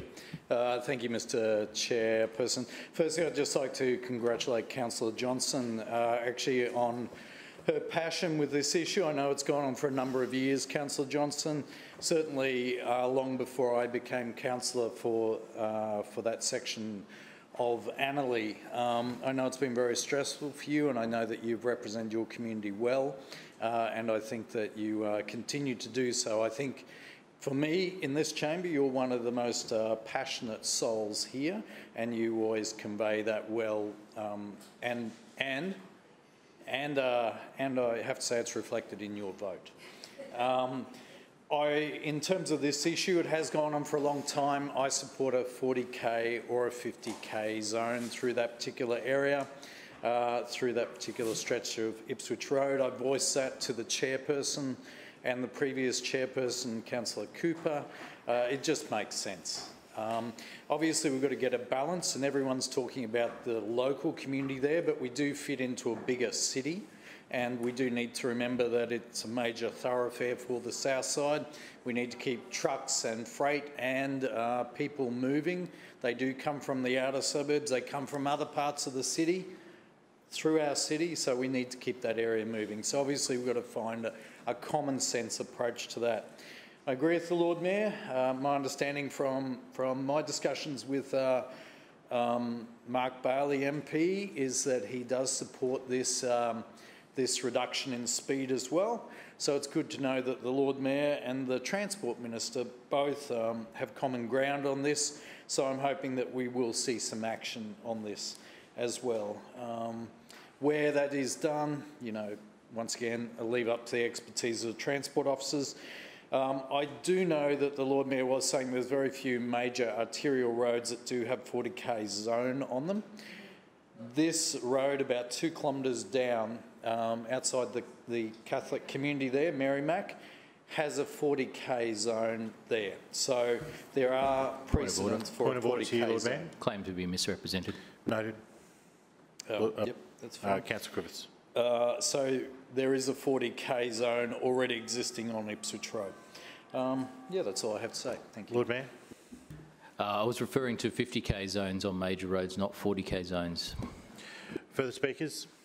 Councillor McLaughlin. Thank you, Mr. Chair. I rise to speak to this debate and discussion and thank the Lord Mayor for his commitment that he's given here this afternoon. And he quoted from the letter that was received from the Minister for Transport, Mark Bailey, right on the eve of them going into the caretaker process for the state government. I agree with the sentiment that's expressed here. I've already instructed officers to write a letter that will go to whoever the incoming Transport Minister is to say that we are happy to participate in a review of the processes that lead to speed reductions on roads. As the Lord Mayor quoted, and this was from Mr Bailey's letter to the Lord Mayor, TMR supports safe, appropriate and credible speed limits based on the road environment and use. We know that speed limits of 40 kilometres an hour and lower make our streets safer, more accessible and more attractive for all road users. Now, we're on the same page in that regard. What the obstacle has been is the process under the state government's Manual for Uniform Traffic Control Devices that means that council has to go through a speed management process that involves council, the state and the police, and undertaking an independent review of the appropriate speed for the use of that particular road. Now, if there is will on the state government to make a change, if there is will on the side of this council to make a change, bearing in mind that any changes to the Manual of Uniform Traffic Control Devices have to apply across the whole state, they have to be uniform, that's what they call the Uniform Manual of Uniform Traffic Control Devices, then we are happy to participate in that process. I'm looking forward to signing off on that letter to an incoming Transport Minister to say we're happy to support a change in the processes that the council officers have been obliged to follow for years that have led to the frustration of residents when they ask for a speed reduction on a road, with the expectation that council can make a unilateral decision on that when the rules under the state guidelines don't allow that to be the case. It is frustrating when there's a petition that comes in that, that applies the Manual of Uniform Traffic Control Devices principles that doesn't allow that to proceed. But I think there is spirit of cooperation that's been expressed in this chamber this afternoon, and by the evidence of the letter that was received on the cusp of the caretaker arrangements for the state government about a change to the process. Council officers are happy to participate in that, and with that, Mr Chair, I'm happy to say we support the motion before the council today, and we look forward to seeing a change in the overall process for the way speed management is undertaken in this city. Further speakers? Anyone? Councillor Johnston. Yes, I thank everyone who's contributed to the debate before us today, and I just want to put on the record again what we are agreeing to as a council, because again, I do not want this glorious decision, unanimous decision as it appears it's going to be lost in translation. The motion before us today calls for 40 kilometres an hour on Ipswich Road, Annerley through Annerley Junction. It doesn't specify what it's going to be. I know that council can and has done this in other parts of the city. So the current rules allow this process to unfold. And there is an example in my own ward of Oxley Road at Corinda, where council reduced the speed limit from 60 kilometres an hour to 40 kilometres an hour. That is in place and has been in place for just under 2 years. So let me be clear, there is no state government impediment. It was done in Oxley Road, Corinda. It was done in Stones Corner. And in answer to the questions on notice today, this council said it was too hard to provide all the other roads in Brisbane where it's been reduced as well. So let me be clear, there is no impediment. Council's been able to achieve this same result in Oxley Road in Corinda and in Stones Corner. It's all we're calling for here. Now, I've had time to quickly find the petition that came back to us in this place 2 years ago. It was in August 2018. And in that case, the residents, and I'm sure there are councillors who were here then who remember this debate, because this was the petition response that wasn't even sent to me as the local councillor. It was only sent to Councillor Ian McKenzie at the time, and if you'd been in the chamber, you'd remember me being pretty cranky about that. Because it is outrageous that they consulted only the LNP councillor on the eastern side of Ipswich Road and not me, the independent councillor, on the eastern and western side of Ipswich Road. That was appalling behaviour back in 2018, and who was in charge of the Infrastructure Committee? Bingo. So let me be clear. I support 40. The motion before us today is for 40 kilometres an hour. There is precedent. I will be getting on the phone to Mark Bailey straight after this and telling him he better get his bottom into gear and get 40 going. But I will not accept council playing political games behind the scenes saying change the rules first before we'll put up our 40 proposal. That's not what we're talking about. There'll be a full decision of council today supporting 40 kilometres, not writing some past little letter up there to George Street saying change the rules and then we'll make it 40. That's not what we're doing here. We are stating as a council on the record, clearly in public, that we support 40 kilometres per hour. It's so important for our community that more lives aren't lost. We know that limiting speed reduces the severity of accidents, and I really do not want to see anybody else killed or anybody else hurt.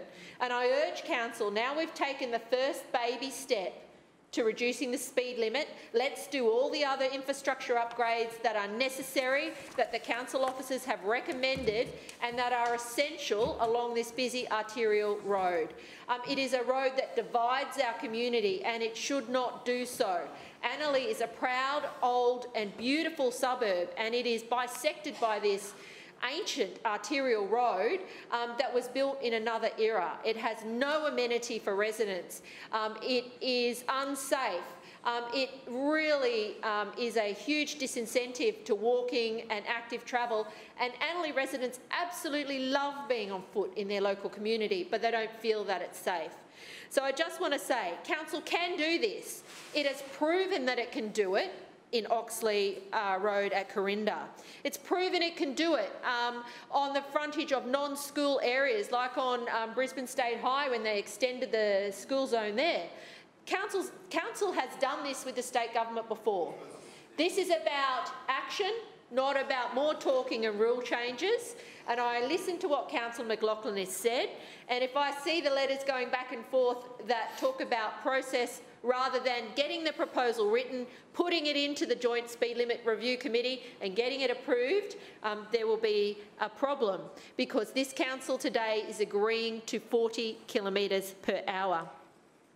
And can I just say to all the Annerley residents, particularly Create Annerley, Junction Park State School, PNC, the Yeronga Community Centre, all the people who have worked behind the scenes over many, many years to make Annerley safer. Today is a small victory, but it's an important first step to delivering a safer local environment for Annerley residents. And again, I just want to say thank you to Councillor Griffiths, who's been on this journey with me for the last year. Thank you to Councillor Shree for his support. Thank you to the Labor Party and the Greens and the LNP. And I want to see action. And now that we have got agreement, we can push forward for that. Thank you. I'll now put the resolution. All those in favour, please say aye. Aye. The contrary, no. The ayes have it. Division. Division called by Councillor Johnston and Councillor Griffiths. Please ring the bells.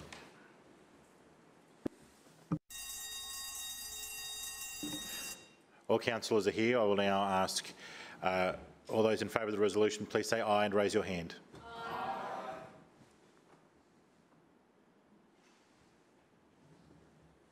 Thank you. Those against, please say no and raise your hand. Clerks, please read the result. Mr Chair, the ayes have it, the voting being 26 in favour. The ayes have it. Councillors, further questions? Councillor Aderman. Thank you, Chair. My question is to the Chair of the Public and Active Transport Committee, Councillor Murphy. It's recently been announced that the Mowbray Park Ferry Terminal will be refurbished for residents around Kangaroo Point and East Brisbane. Can you outline the works involved in this project? Councillor Murphy. Thank you very much, Chair, and thank you to Councillor Aderman for the question. And of course, Team Schrinner is absolutely focused on providing safe and efficient travel options to get residents home quicker and safer while enjoying our beautiful city. With more than 5.4 million people travelling by ferry every year, river-based transport is a major part of Brisbane's unique lifestyle experience. That's why we're known as the River City. We want to deliver a world-class network, and that means a network that is reliable, safe and sustainable. In June this year, the Lord Mayor announced $48.7 million over the next 3 years to upgrade terminals.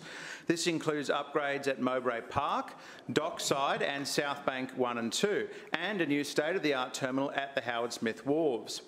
These upgrades will boost flood resilience and ensure that these terminals can cater for kitty cat vessels and increase passenger demand into the future. Importantly, this investment enables Council to continue to roll out a program of ferry terminal upgrades that meet DDA compliance, our obligations to meet the Disability Discrimination Act of Australia. Council has been gradually transforming its network of terminals, making sure that we have one of the most accessible and inclusive cities in the entire country. Now to Mowbray Park Ferry Terminal. Mowbray Park was next on the list for an upgrade, and we are now full steam ahead. This terminal is well used, and the upgrade will cater for current and future demands while improving its flood resilience. In fact, it will double the terminal's docking capacity at Mowbray Park. Council's now lodged the development application based on a detailed design. The design includes a raft of accessibility improvements, including refurbishment of the existing waiting area to provide an open and more transparent space. The upgraded terminal will provide additional seating and rest zones for people with a mobility impairment, as well as more help points, braille and tactile ground indicators. There will be improved access paths and parking spaces. Council will install an additional fixed walkway connecting from the repurposed waiting area to the new flood-resilient gangway and a new dual berthing pontoon.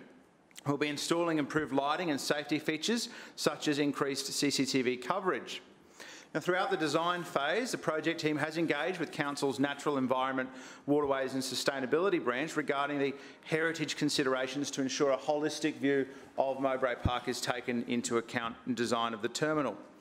The upgraded terminal goes hand in hand with Council's concept plan for the surrounding Mowbray Park upgrade. The terminal will incorporate a fresh look and feel, including new signage. Further landscaping works will improve the amenity and aesthetic of the area, complement the surrounding built form, and a modified roof form will enable improved views across the river. The project team consulted with neighbouring residents and, as a result of their additional feedback, developed modifications to the design. This included ensuring that City Cats will be approximately 4.9 metres further downstream away from residences than was originally proposed, which is a great outcome for local residents. In terms of Dockside Ferry Terminal, Council is now fast-tracking the Dockside Ferry Terminal upgrade to service both Kitty Cats and a future-proof for City Cats. The project will unlock the potential for Kangaroo Point residents to reach much more destinations on the ferry network. While the dockside upgrade is underway, a free shuttle bus between Kangaroo Point and the city will continue to operate at 25-minute intervals. These upgrades will ensure that everyone can enjoy Council's City Cat and City Ferry services, including passengers with a disability, their families and carers, older residents, passengers using a mobility device, and parents with infants in prams. People can expect the designs of these terminals to be a similar design to the New Farm and Guyatt Park ferry terminals, which this administration has successfully delivered. The free City Hopper service will resume on the 15th of November with a new timetable that will run at 25-minute intervals and stop at 6 stops compared to the previous 36-minute monohull service that serviced 8 stops. This includes the Holman Street Ferry Terminal. The new City Hopper will run 44% faster than the previous service because of the higher speed of our Kitty Cats, which can achieve a top speed of 23 knots versus 11 knots for the old timber ferries. Upgraded infrastructure is also about getting Brisbane back up and running, and that requires prioritisation of projects across the city. In regards to Norman Park Ferry Terminal, there's a history of very low patronage for that cross-river ferry. Therefore, Council has made the difficult decision to not invest ratepayers' money into upgrading this terminal. So I'm pleased that we're moving closer to construction of these key pieces of transport infrastructure at Mowbray Park and Dockside.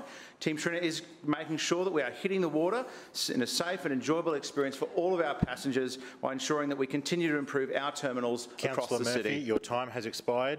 That concludes question time. Councillors will now move to the committee reports, please. The Establishment and Coordination Committee report, please, Lord Mayor. Thank you, Mr Chair. I move that the report of the Establishment and Coordination Committee meeting held on Monday, 2nd of November 2020 be adopted. Seconded.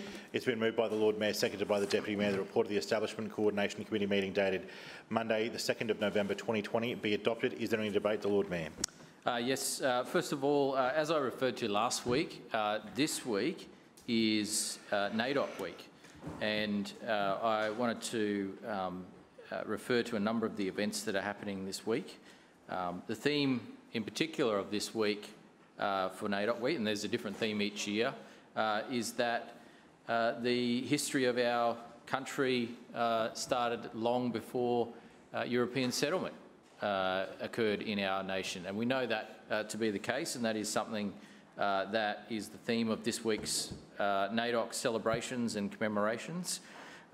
We, as a council, are always proud supporters of NAIDOC Week and NAIDOC Week events. And I wanted to draw councillors' attention to some of the events that are happening. We've got on Sunday, 8th of November, from 2 till 3:30, Aboriginal Art and Cultural Workshop at the Karawatha Discovery Centre. Monday, 9th of November, 5 a.m. to 1 p.m. We had the 98.9 FM live outside broadcast at Southbank Parklands, funded by council. Today, 10 a.m. to 11, we had the Bush Kindy, Nana Magic, Tilly and Friends at the Karawatha Forest and Discovery Centre. Tomorrow, Wednesday the 11th, from 10 a.m. to 11 and also 2 p.m. to 3 p.m. Grow Your Own Bush Foods Workshop at the Boondall Wetlands Environment Centre. Hopefully no more bees will be involved in that environment centre. It'll be bee-free. And also at the Karawatha Forest Park and Discovery Centre at 2 p.m. On Thursday, we'll have between 10 a.m. and 11 a.m. the Bush Kindy, Nana Magic, Tilly and Friends at the Boondall Wetlands Environment Centre. Obviously, people can find out more about the events for NAIDOC Week on the council website, and there's a link to a whole range of events, including the NAIDOC specific events. As I mentioned last week, we celebrated NAIDOC Week with the lighting up of some key strategic assets across the city. We've heard today in question time from Councillor Marks that this week is National Recycling Week, and obviously Council is a big supporter of National Recycling Week, and we continue to work very closely with our community to improve the level of recycling and introduce new initiatives to increase that level of recycling. And I think it's fantastic that we have initiatives like the opportunity for residents to get access to a larger yellow top recycling bin, to have access to the composting hubs around our city, and also the composting bins and the rebate on the composting bins, to support a whole range of projects about reducing our food waste as well, love food, hate waste, and a whole range of other initiatives that council is running out to the community in support of improving recycling. We are a nation leader when it comes to the scale of our recycling program, and we want to see that continue to increase and improve, and we will continue to support the efforts of other levels of government to achieve that aim as well. It's great to see people like Trevor Evans in his ministerial role, very passionate about this issue and wanting to work with local government across the country to achieve those aims, and we obviously support further work to improve recycling. I was fortunate to visit the new world's biggest garage sale reuse precinct, which was just a fantastic visit. I last visited them a couple of years ago, I think it was. Time flies. That was when they were down at Acacia Ridge in a temporarily leased facility. They have a new facility, and the way that organisation has evolved, it's a social enterprise, so it is a business, but the profits go back into the business, and it's a profit for purpose arrangement. What they are doing there is just mind-blowing. They are taking not only things and rescuing them from landfill, which is what they started off doing, but they are now repairing items and remanufacturing items. So they are taking, for example, broken office equipment and chairs from Officeworks and turning it, either fixing it so that it can be resold or turning it into something else. So they get a truckload, a pallet load from Officeworks every week, and it's just a fantastic partnership where they actually do something with the damaged or broken equipment, or it may be something that has been returned. So someone may buy an office chair, they decide they don't like it, it's returned, Officeworks can't sell it new. So then goes to world's biggest garage sale, and they repurpose it and reuse it and recycle it. So fantastic work being done there, and we look forward to continuing to support them. We'll, in support of National Recycling Week, the Redcliffe Place sculptures are being lit up in yellow today in acknowledgement of this important week. Tomorrow, of course, is Remembrance Day, the 11th of the 11th.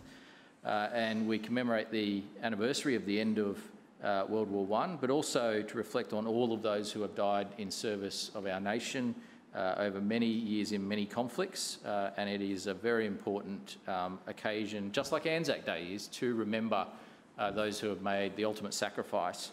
And so it's great to see a number of councillors wearing the red poppies. I know you'll all be wearing the red poppies tomorrow, and many of you will be participating in Remembrance Day events as well. We'll be lighting up the Tropical Dome, Redcliffe Place sculptures, Victoria Bridge and Story Bridges in red tomorrow for Remembrance Day.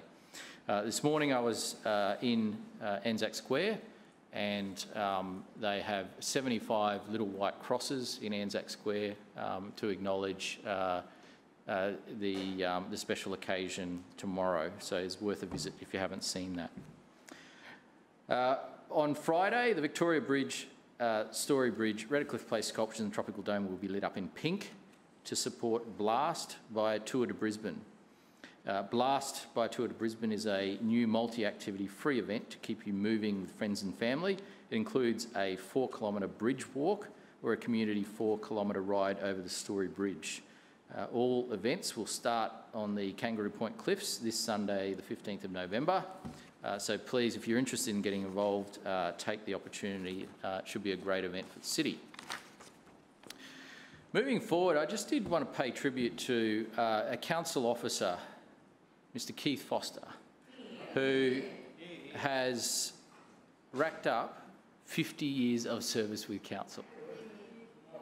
It is an incredible achievement for anyone in any organisation to rack up 50 years, but 50 years of loyal service as council's principal arborist deserves a special mention, I think, and the support of all of us. Now, I know that many of us, or most of us, would have come across Keith in his work with council, and he's been involved in so many tree-related projects over the years.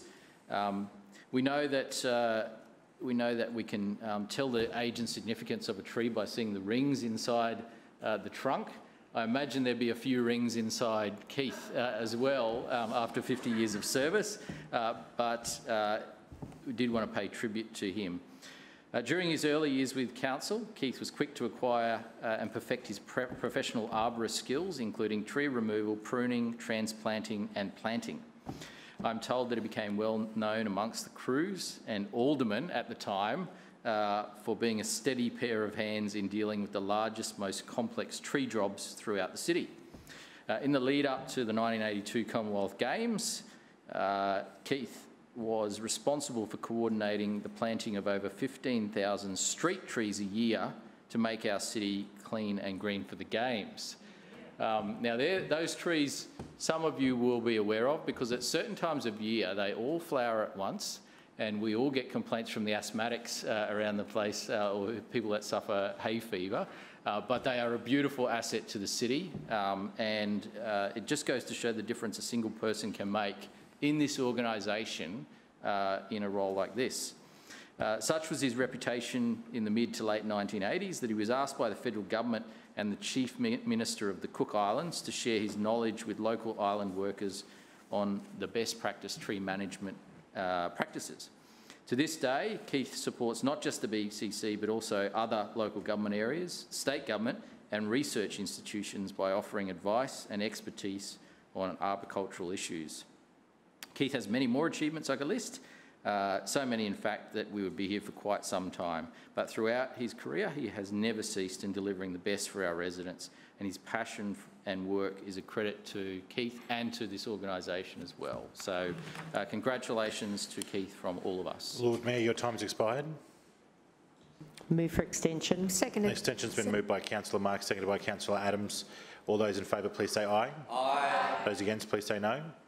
Lord Mayor, 10 minutes. Thank you. Item A in front of us is the Moreton Bay Cycleway, Viola Place to Schneider Road project. This is a project that we are pleased to see finally moving forward in a positive way. Unfortunately, it has been held up in a number of, I guess, legal challenges and various other challenges, but we're moving forward to connect this important link. Obviously, we would have liked to see it done sooner, but we're getting on with it. We have always been committed to it, we remain committed to it, and we're getting on and getting it done. Obviously, the Brisbane Airport and the Trade Coast area will continue to be a growing employment hub, and it is important that there are connected cycle facilities and pedestrian facilities into the precinct, and this will obviously connect an important missing link in the network, and as I said, not before time either. Moving on to item B, the guarantee policy. Corporate Rule FMA 501 describes how guarantees are used to provide council with compensation for credit risk in the event that one party fails to deliver on a performance or contractual obligation to the guaranteed party. The submission amends council's guarantee policy to align it with the council-approved financial risk management framework, which is the council policy for managing financial risks. The most significant amendment in relation is in relation to the acceptance of a letter of undertaking in lieu of a bank guarantee or insurance bond from other Queensland government entities. So specifically, this relates to the state government. Obviously, we have to assume that the state government is good for the money. Some would question that, but we really don't have much choice in many respects. So this is about accepting a letter of undertaking from the state government or state government entities rather than some other form of financial guarantee. So I'm sure this is something that councillors would support. If they've worked out a way for us to require a guarantee from the state government, that would be an interesting legal argument, but ultimately a letter from the state government is what we're proposing in this amendment. Item C, Cross River Rail Council land impacts. This item relates to the state government's Cross River Rail project, which we support, and new lease arrangements that will be required as part of their works. As part of the project, the state government will be building a retaining wall along the Victoria Park and Exhibition rail line property boundary. I understand that they will need to install soil nails into a couple of small sections in Victoria Park to do so. Obviously, it's about pinning down the retaining wall, and that has impacts into the council-controlled land. So this is about facilitating that work that needs to be done. In terms of the ongoing support for the project, we will continue to work with the state government to help them deliver this project in the most timely and efficient way, because, as I said before, we do support Cross River Rail. We think it's good for Brisbane, good for South East Queensland, and will provide, together with Brisbane Metro, more turn-up-and-go transport opportunities for our city. So obviously something that we support. The item D before us is the amendment to the Brisbane City Plan 2014, Package K. In 2019, Council adopted the TLPI 03/19 to provide temporary planning protection to one of Brisbane's most iconic sites, which is Lamb House. The temporary local planning instrument effectively suspends the application of a city plan for a period of up to 2 years and applies temporary assessment benchmarks while the scheme is amended through a formal amendment process. What we're doing here is separating out this specific item so that we can move it through the process quickly or quicker to get the intended outcome, which is to see a permanent level of protection which is up to the same standard as the temporary protection we have on the property at the moment.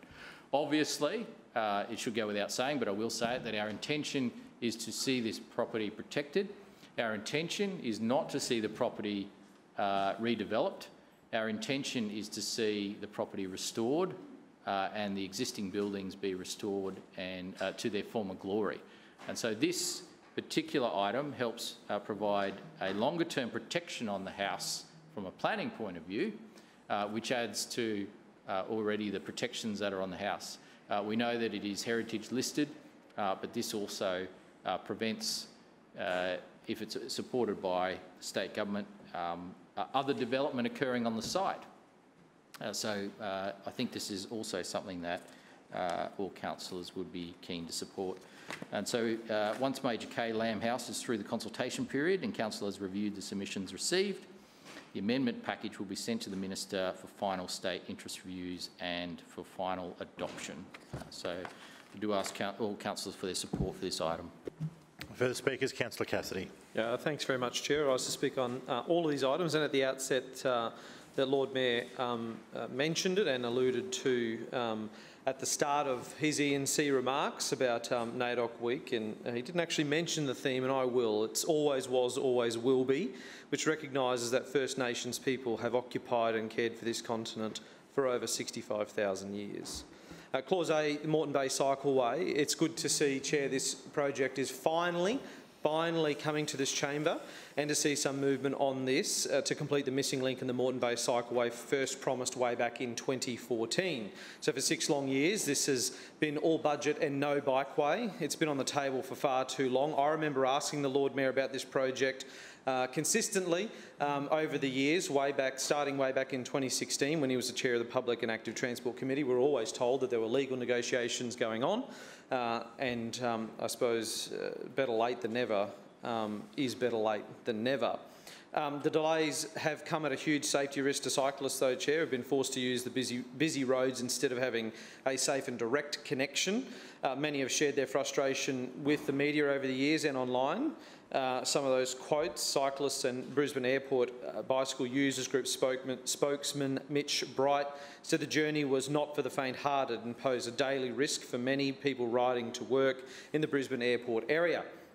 Space for Cycling said frustratingly there'd been a further setback for the dream of being able to connect from the Gateway Bridge to any bikeways on the north side to the employment hub at Brisbane Airport, home to 425 businesses supporting 24,000 jobs now and expected to double over the next 15 years. It's certainly past time to get on with building this connection and reach an agreement with landholders, because cyclists are not safe, and Council does have a responsibility to change that. My only concern is that when I inspected the file and had a look at all of the emails that were contained in there, that a notice of intention to resume was issued over a year ago and withdrawn almost immediately after Trade Coast Corporation raised their concerns. They have raised the exact same concerns. In fact, their feedback is our previous letter stands in terms of their objections to this. So I certainly hope now, in this notice of intention to resume, Council won't fold like a deck of cards like they have in the past. On Clause B, the guarantee policy, recommendation update Council's guarantee policy. The report before us recommends changes which update that policy to include relevant parts of the financial risk framework, which came through Council back on the 18th of March 2019. I suppose the question I do have for the Lord Mayor or for a relevant chair is why it has taken 18 months for this update to come to the chamber.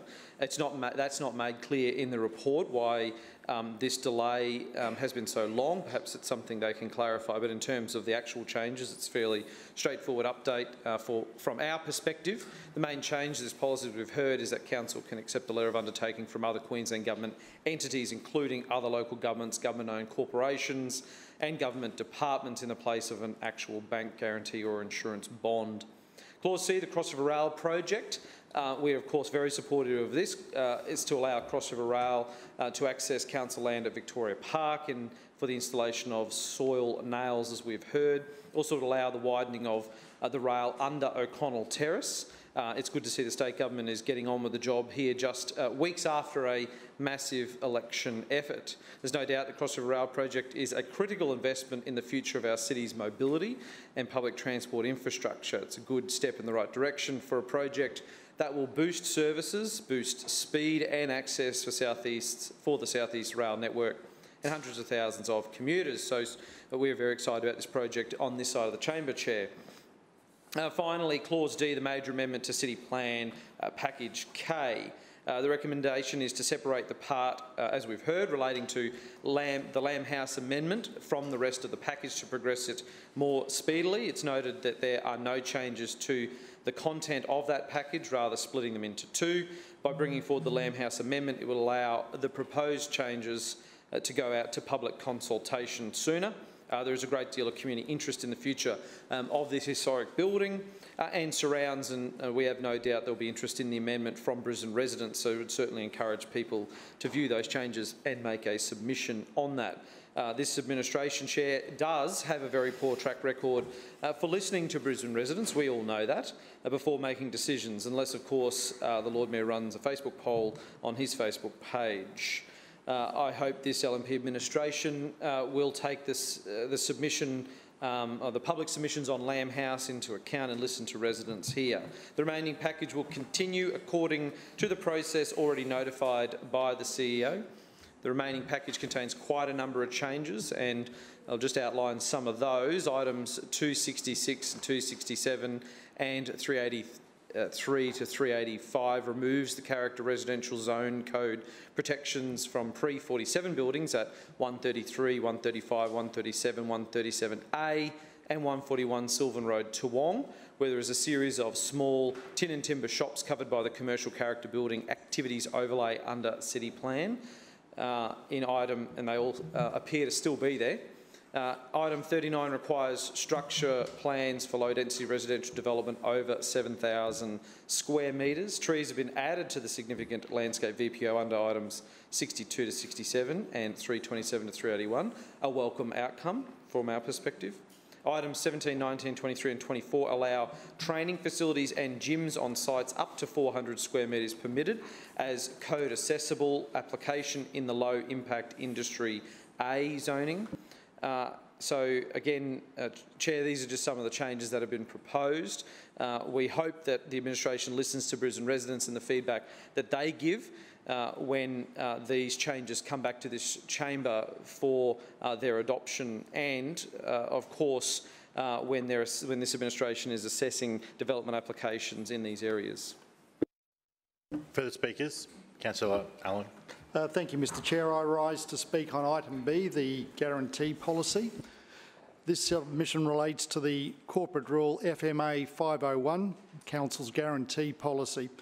Guarantees are normally issued for transaction performance in the context of Council's engagements with third parties. As noted in the policy document, guarantees represent compensation for credit risk in the event that one party fails to deliver or perform on contractual obligations to the guaranteed party, and in this context we mean Council. The policy has been reviewed recently, and we undertake a review every couple of years. The amendments proposed in this review are largely to align with revisions made at the most recent review of the Council's financial risk management framework.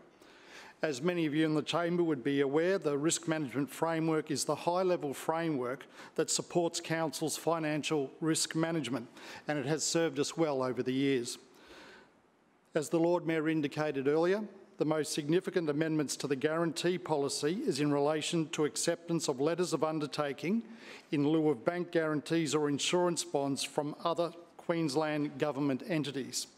This will give Council the option to accept letters of undertaking where this option is considered appropriate in the context of the overall risk associated with the transaction. Guarantees by the Queensland government entities would have generally been provided by Queensland Treasury Corporation. Ultimately, this policy change allows for letters of undertaking which promote efficiency for Queensland government entities without increasing Council's counterparty risk. Thank you. Further speakers? Councillor Johnston. Point of order. A point of order. Point of order, Chair. Excuse me. Point of order, Councillor Landers. Mr Chair, I move that Council now adjourn for afternoon tea for 15 minutes, which commences only when all councillors have vacated the chamber and the doors have been locked. Seconded. I have a motion that this Council now adjourn for the purpose of afternoon tea for a period of 15 minutes commencing when all councillors have vacated the chamber and the doors have been locked. All those in favour say aye. Aye. Those against say no. The ayes have it. Councillor Johnson will be called first after the break. See you after the 15 minutes.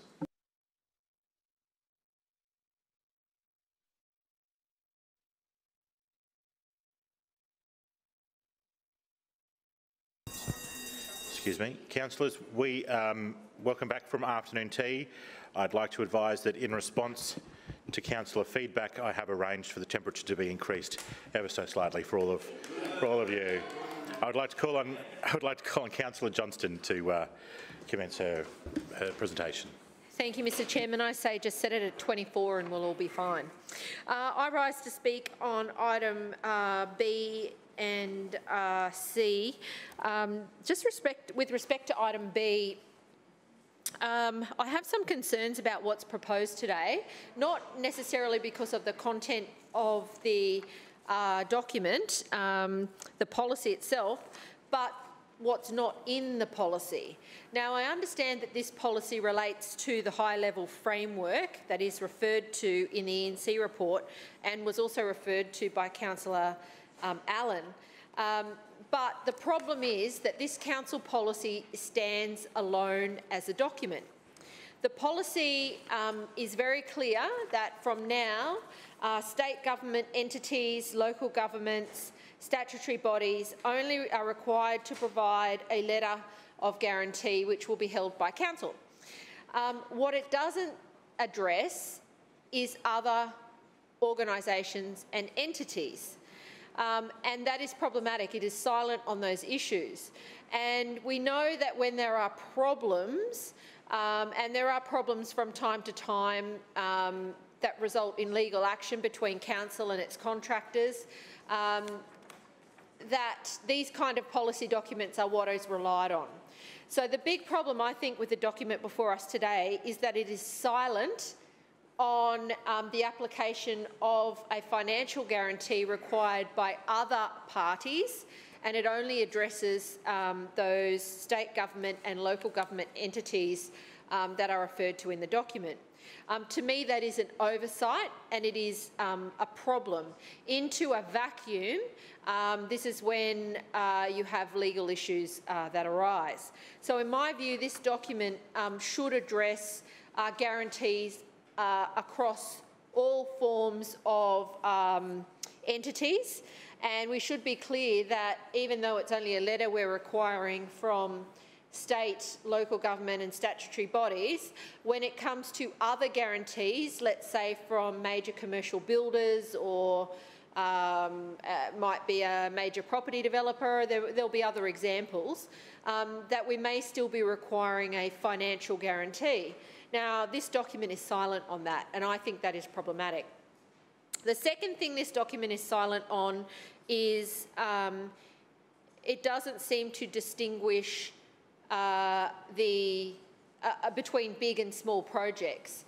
So I appreciate the state government's going to do what the state government's going to do, and we're at their mercy when it comes to a lot of these financial arrangements. But as it stands now, there will be a letter which is accepted by, you know, an officer up at council. It may be a $1 or a $2 or a $3 billion project, and somebody somewhere might have a little note on the file saying, yep, we guarantee we're good for the money. That is problematic to me. For these types of letters of guarantee, I think there should be some financial thresholds imposed, because we do need to be very careful to protect council and ratepayers from unexpected and unforeseen financial problems. So these two things, in my view, are very problematic with this document. And the first one of those two things that I did mention is the most problematic from my point of view, because fine if this addresses the issue that reflects the changes that have been made in the framework, but being silent on the requirements for guarantees for non-state or statutory bodies is an oversight, and it should be addressed in this policy. I would hate to see that there is a problem down the track, and because this policy is silent, then there is an issue. So certainly I would like to see that addressed, and equally I don't agree with you know, just a letter for, you know, if it's a $5 billion project or a $2 billion project, just having a little note on the file saying, yep, we're good for it. I don't think that sounds fair enough to me. On item C, very briefly, Cross River Rail, I'm interested in this because at the southern end of the portal, like the northern end of the portal, the state government is realising that they have some problems in their ability to deliver the project. I note that there are significant land impacts on the northern end of the Cross River Rail portal, and on the southern end of the Cross River Rail portal there are major issues as well. I am calling on Council to publicly disclose its position on those proposed changes, and it needs to be clear whether, like it has at the northern end of the portal, it is going to support those changes at the southern end of the portal. At a minimum, it needs to bring any changes to Council's road network and road safety issues in Annerley to this Council, as it is doing in the northern end of the portal here in Hurston.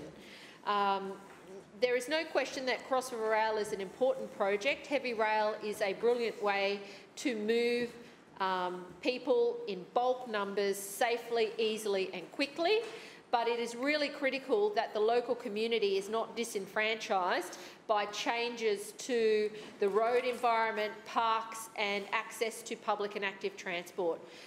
Certainly at the northern end of the portal, Council is obviously cognisant of that because it's brought that item here today, and it is equally important that Council is cognisant of it on the southern end of the Cross River Rail portal at Annerley and Dutton Park, and it brings those matters up here to Council so we as a community are aware of all of the issues and changes that are being made. The CEO has still not responded to my letters on this matter, and I'm calling on Council to do so. Further speakers? Councillor McLaughlin. Well, thank you, Mr Chair. I rise to speak briefly on item C and briefly on item A as well. Look, in the coming years there'll be a lot of changes here in Brisbane. Cross River Rail is one of those, but also the new award-winning Brisbane Metro.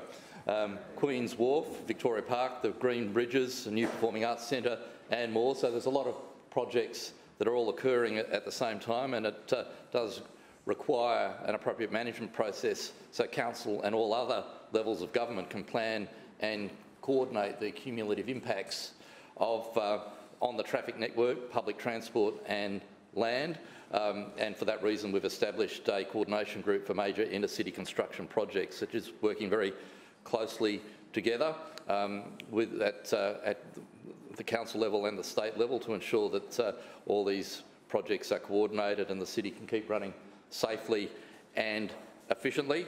And we're happy to work with other levels of government to ensure that a successful outcome, and that is what we're seeing with this item C, the Cross River Rail land impacts. It does relate to leases, 2 new leases that Council will be formalising with the Cross River Rail Delivery Authority so that they can progress certain aspects of the construction on the north side. It does relate to construction of a retaining wall on the border of Victoria Park and the exhibition line. And the Lord Mayor mentioned that these are soil nails. I don't think these are items you can pick up at the local hardware store. The lease effectively is a volumetric lease because they need to go down relatively deep into the ground for the construction of that retaining wall. So Council is entering into a construction trustee lease for 5 years.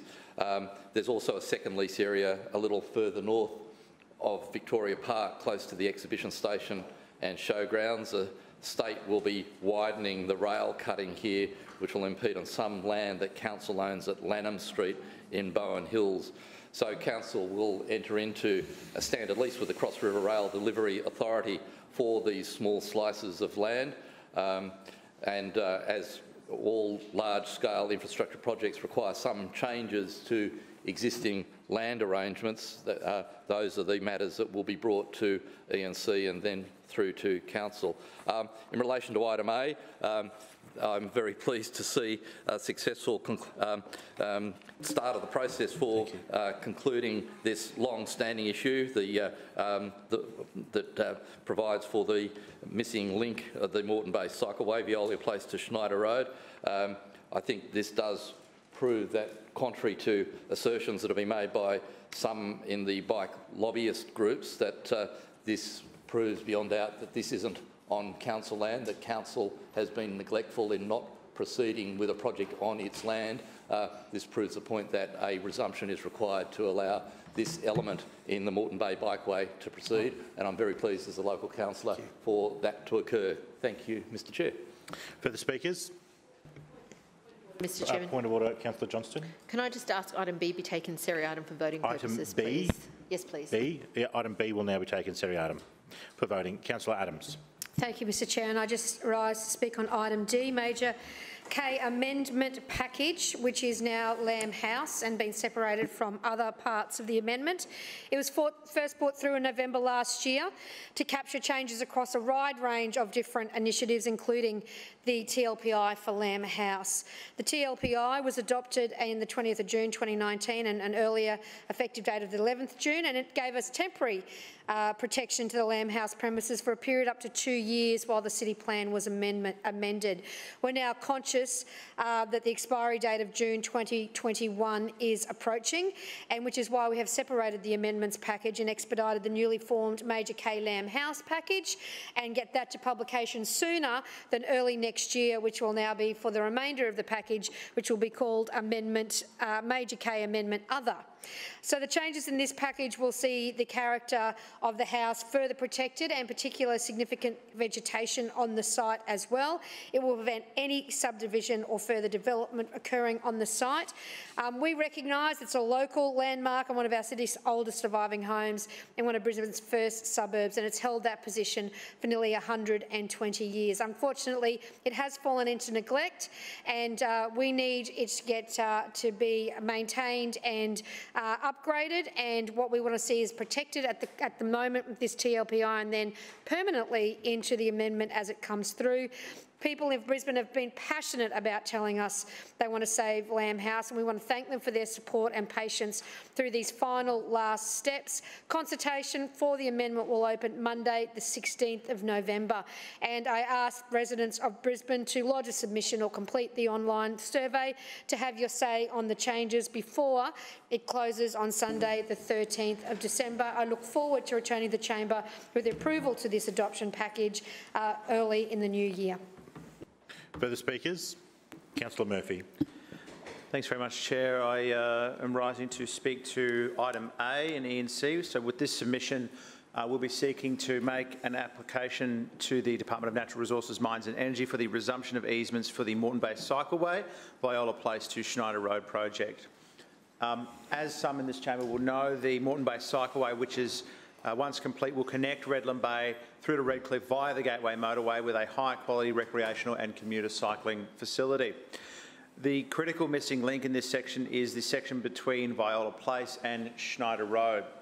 This section of the cycleway is important for both recreational and commuter users who either pass through or are travelling to the Australia Trade Coast, Brisbane Airport and the surrounding areas.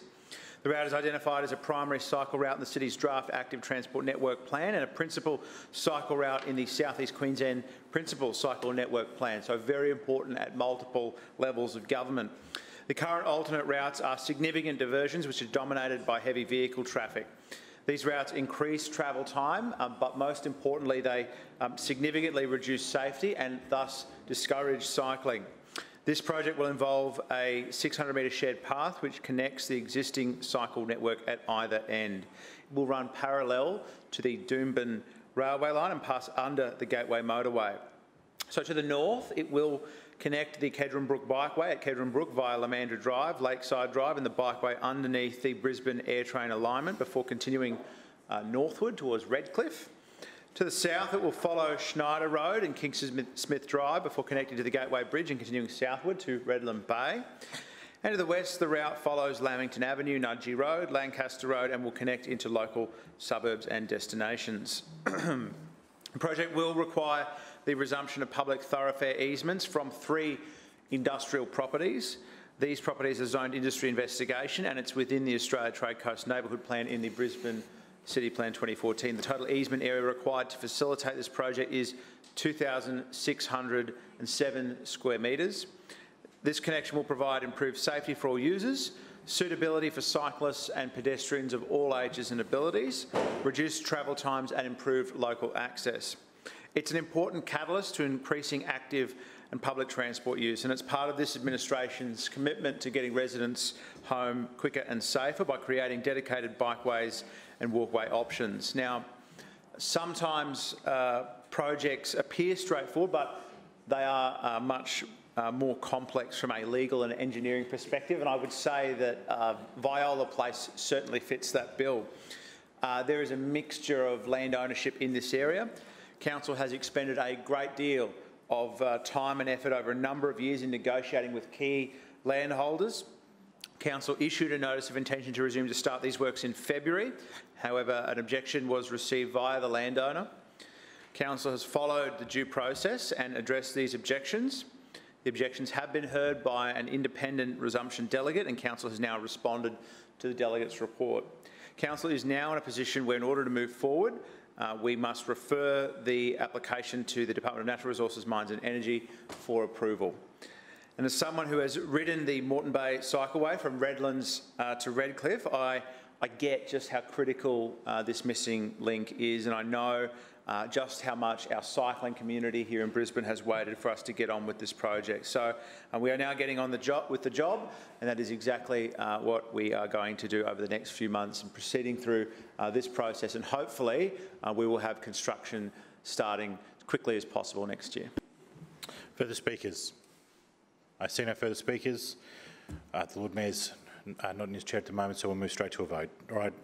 All councillors, all those in favour of items A, C and D, say aye. Aye. Those against say no. The ayes have it. Councillors on item B, all those in favour say aye. Aye. Those against say no. No. The ayes have it. Division, called by Councillor Johnston and Councillor Shree. Please ring the bells.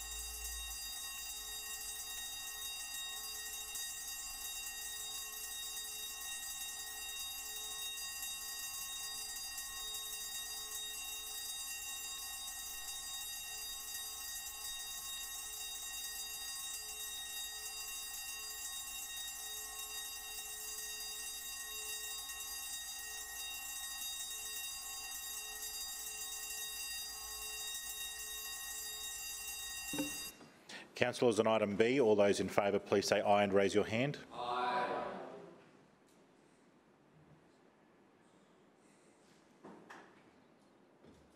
Thank you. And all those against, please say no and raise your hands. No. All abstentions, please raise your hand. Thank you. Clerks, please read the result when you're ready.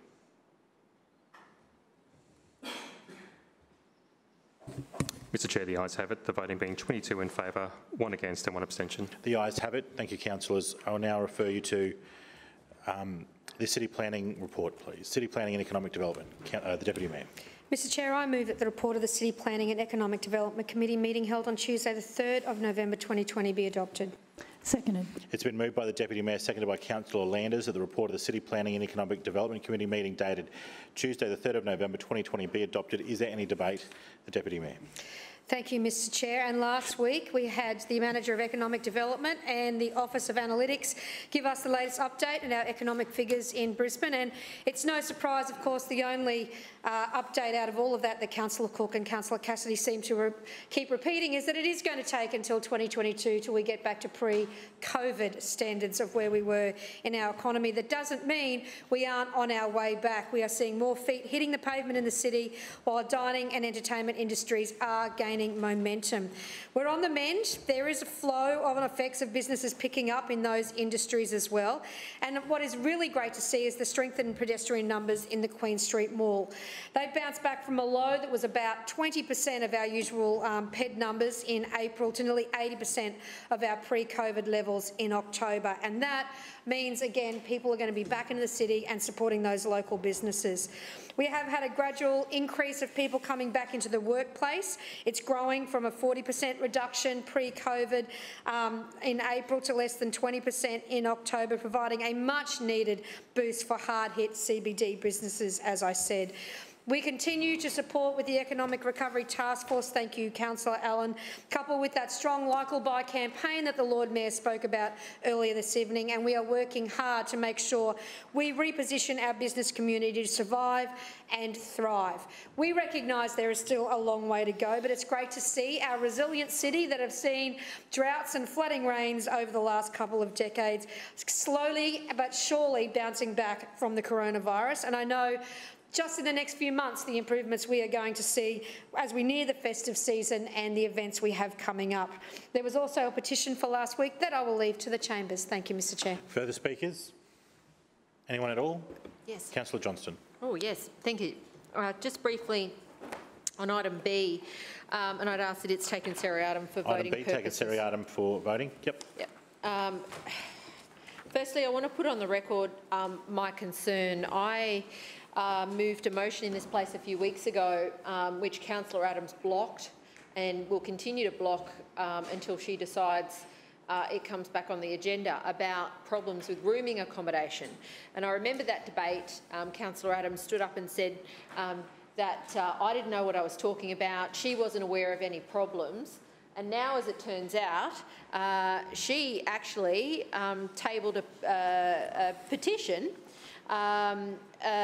where clearly almost 600 people have talked about a very similar problem, and that is the lack of specificity in city plan when it comes to material change of use and rooming accommodation.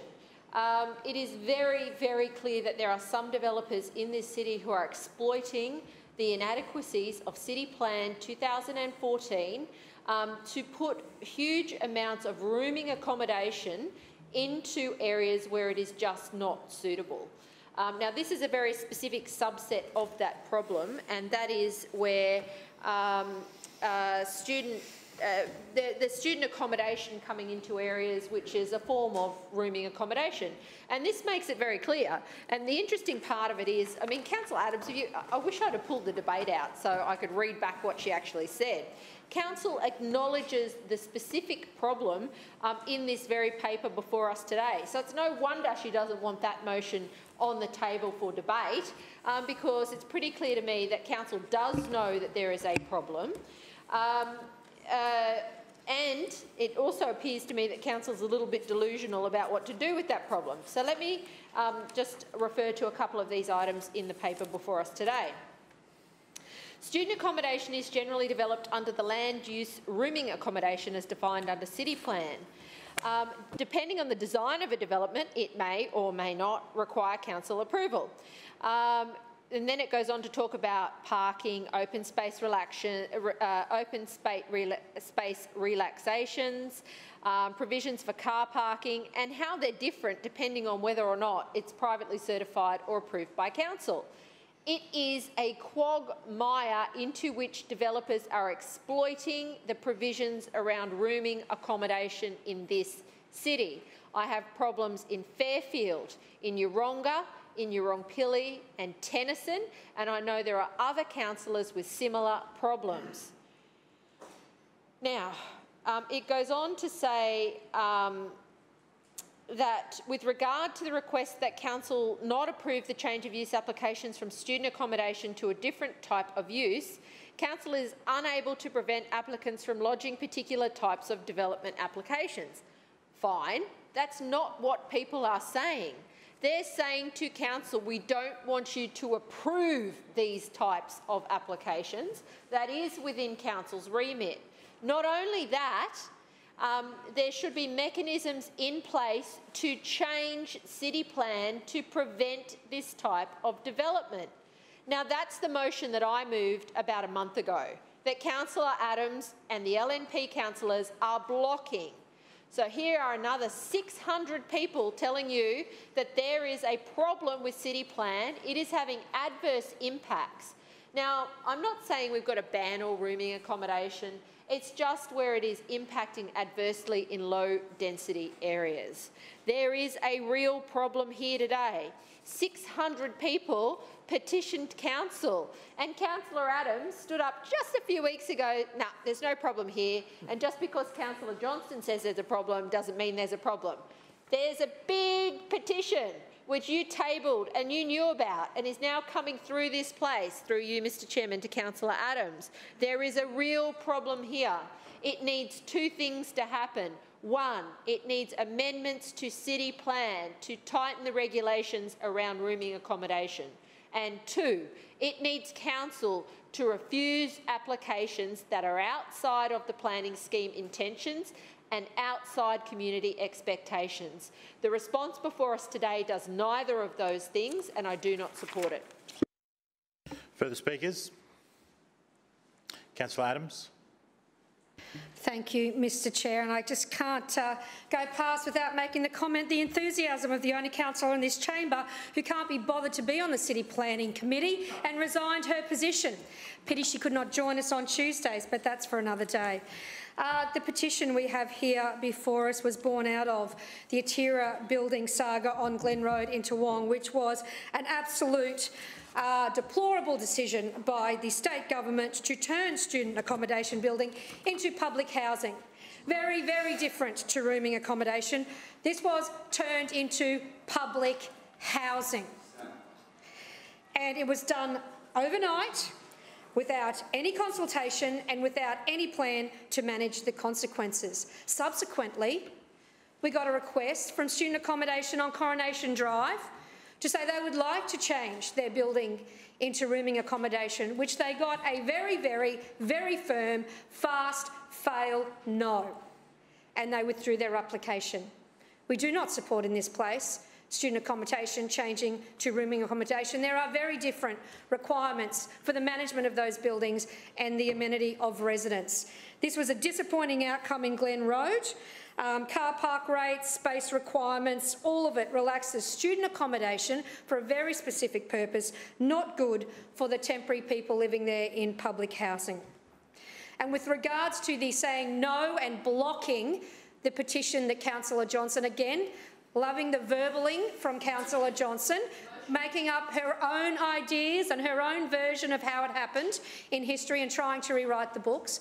That motion was laid on the table until the housing strategy came through for discussion, which will happen early next year. Thank you, Mr. I'll now put the resolution for item A. All those who support item A, please say aye. All those in favour say aye. Aye. Those against say no. The ayes have it. On item B, all those in favour please say aye. Aye. And those against no. The ayes have it. The ayes have it. We'll move on. The Public and Active Transport Committee, please. Mr Chair, I move that the report of the Public and Active Transport Committee meeting held on Tuesday the 3rd of November 2020 be adopted. Seconded. It's been moved by Councillor Murphy, seconded by Councillor Landers. The report of the Public and Active Transport Committee meeting dated Tuesday the 3rd of November 2020 be adopted. Is there any debate? Councillor Murphy. Thanks very much, Chair. Just before we get to last week's committee report, which was on active school travel, I just wanted to report some great news to the chamber. Last Wednesday, our new operator, River City Ferries, took operation of the Brisbane City Ferry Network, and what did anyone notice? Absolutely nothing. Business as usual, which is exactly how a seamless transition of business should be. No glitches, no issues, no problems, a smooth, clean transition from one operator to another and a momentous day in the history of our ferry network. So I'm also very pleased, very proud to announce that River City Ferries have transferred across 100% of the masters and coxswains from Transdev, apart from one person who decided to take the opportunity of a 10-year contract handover to retire. So congratulations to that person on their retirement, and welcome back to the 100% of other frontline operational staff who continue from Transdev now with River City Ferries. So I think we would all agree here that that is a fantastic outcome for the travelling public, to have the cumulative hundreds of years of experience of those ferry operators back on the river, operating the existing City Cat fleet and soon to operate our new Kitty Cat vessels, which will start service from 5:34 a.m. this Sunday. So these new ferries will service North Quay, South Bank 3, the Maritime Museum, Riverside, Holman Street and Sydney Street terminals with increased capacity and speed. The new Kitty Cat City Hopper will run at 25-minute intervals with an 11-minute improvement over the previous 36 monohull service, as we heard earlier today. So really exciting time for the travelling public on our ferry network, and I'm sure they cannot wait till Sunday. And if you go and for anyone who's in Brisbane Square who's been looking out the window, you can see the red branded City Hoppers doing their practice runs at the terminals now as we speak, getting ready in preparation for that very momentous occasion. So, Chair, last week's committee presentation was on the Active School Travel program, and we know that creating a culture of active travel from a young age is one of the great tasks of Council's travel behaviour officers and a concern of all of us here in the chamber. And this year marks the 14th year of the Active School Travel program. Exceptional work has been done in this program, which encourages school children and their parents to make healthy travel choices such as walking, cycling, scootering, carpooling and taking public transport. This is a 3-year supported travel behaviour change program open to all primary schools across Brisbane. Participating schools receive a range of tailored support from Council, including support from a dedicated Council officer, customised active travel maps, assembly performances, bicycle and scooter skills training, bus orientation and road safety lessons. The program has been an initiative since 2004, and 166 schools and 121,000 students have graduated to date, a momentous achievement. In 2019, the program changed the travel habits at 13 primary schools, resulting in 1 in 2 families in those schools leaving the car at home, which is a really big impact. Now, despite COVID-19, the 2020 intake increased to 18 new schools coming on board. Active school travel has proven to reduce single-car journeys and increase the number of families travelling by foot, bicycle, scooter and public transport or car sharing. The program aims to have at least a 10% shift away from car use to other modes of transport, but I will say some schools have recorded up to a 70% shift in active travel on their active school travel days, which is a remarkable impact. And you know that if we were able to replicate that across every school in Brisbane, that it would be like school holiday traffic all the time, which I think we can all agree would be a gold standard to achieve for our city. I don't know that any city has achieved that yet, but I'm sure if there is a city that achieves that, Brisbane will be the first, and it will be thanks to active school travel. As you know, schools pick a weekly active travel day, such as walking, wheeling Wednesday, trekking Tuesday or footloose Friday. In May 2020, schools began to progressively reopen, and it's been great to see them re-engage with AST and implement their active travel days. 35 schools have now restarted their weekly active travel day. First-year schools are now using their new printed active travel maps, and participating schools have hosted or are planning to host COVID-safe active school travel events. The program is being adapted to new ways of working and learning, which includes developing a new suite of promotional and road safety videos in lieu of assembly performances, implementing COVID-safe practices for the delivery of bike and scooter skill sessions, such as bring your own bike, and offering additional bike, scooter and bus buzz sessions in lieu of assemblies. Chair, Active School Travel complements Council's Safer Paths to School program, which builds on these outcomes. These important programs are all about ensuring that there are fewer cars on the road and more active, engaged and healthy kids, and I'll leave further debate to the chamber. Further speakers? Councillor Strunk. Thank you, Chair. Listen, I rise to speak in regards to this Clause A, the active school travel. I suppose it's fair to say that over the last 14 years, the program has achieved quite a lot for a number of schools right across Brisbane. I'm sure there's many councillors here that have taken part in an early morning walk when the parents sort of park away from the school, in the surrounding streets away from the school, and so that the congestion at the school is minimised. I have a number of schools in my ward. I'd like to have a lot more, and one of the reasons why I'm speaking on this is to relay to the chamber what some of the feedback I've had from one or two of the schools that have taken part.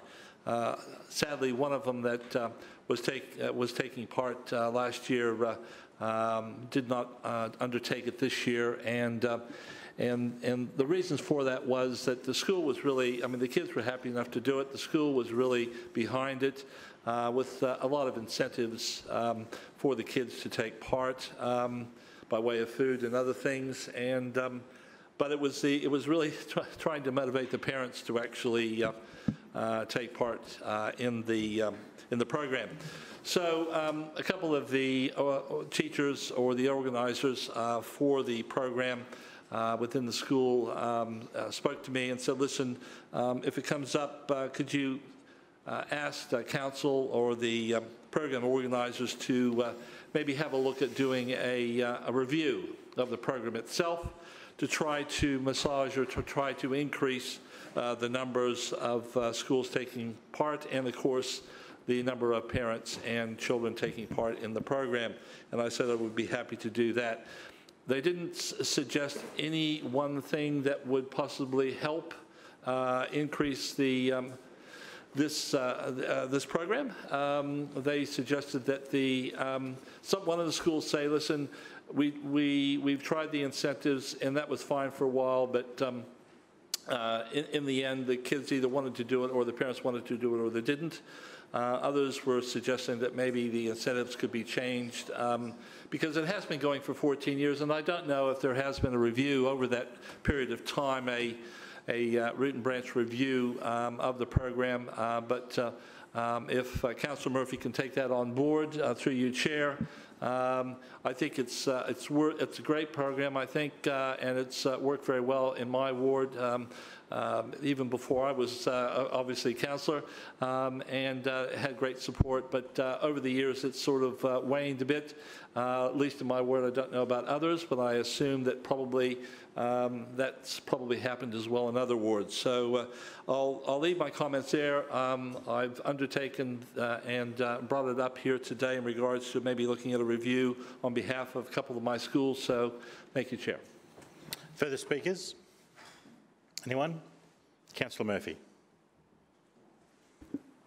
Just very quickly, Chair, I would say thank you, Councillor Strunk, for contributing to the debate on this item. And of course, I would take those comments and that very admittedly non-specific feedback about the program on board. But I will say that we have evolved active school travel numerous times throughout its history. From when it was introduced to today, it has evolved a number of times. We've always been able to improve school take-up of the scheme and the experience for the kids who actually take part in it, and as well as the parents at home.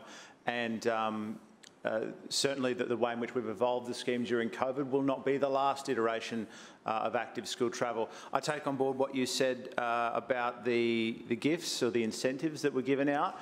That's some feedback that we actually heard at the committee recently because, as you know, we don't live in a bubble.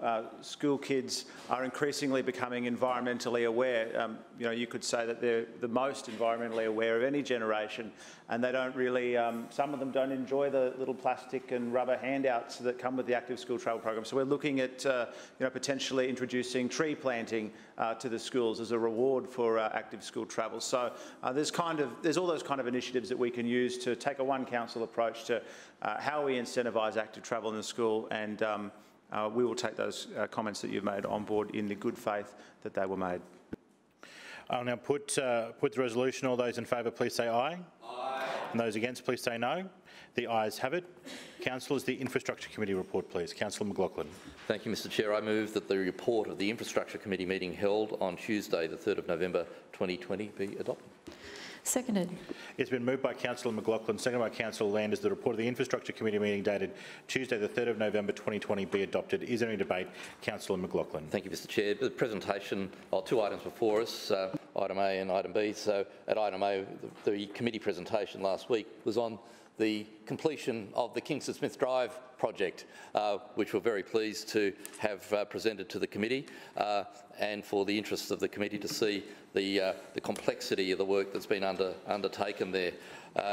The presentation was, I think, proof of what we've been saying about this project for a long time, that it's a lot more than just a road project.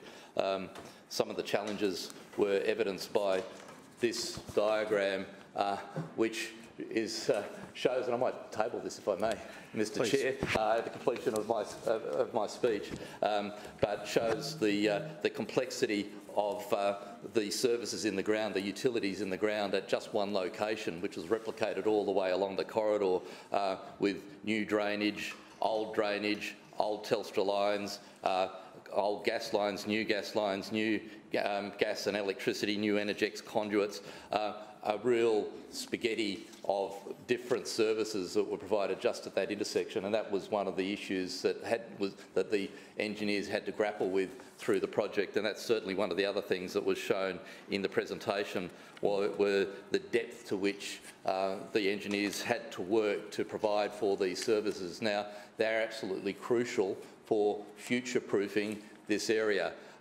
You may recall we embarked on this exercise in 2015. One of the drivers was the state government's commitment to the priority development area at Hamilton North Shore, with the commitment to have 15,000 people living there without any provision of public transport infrastructure. So that was one of the main drivers.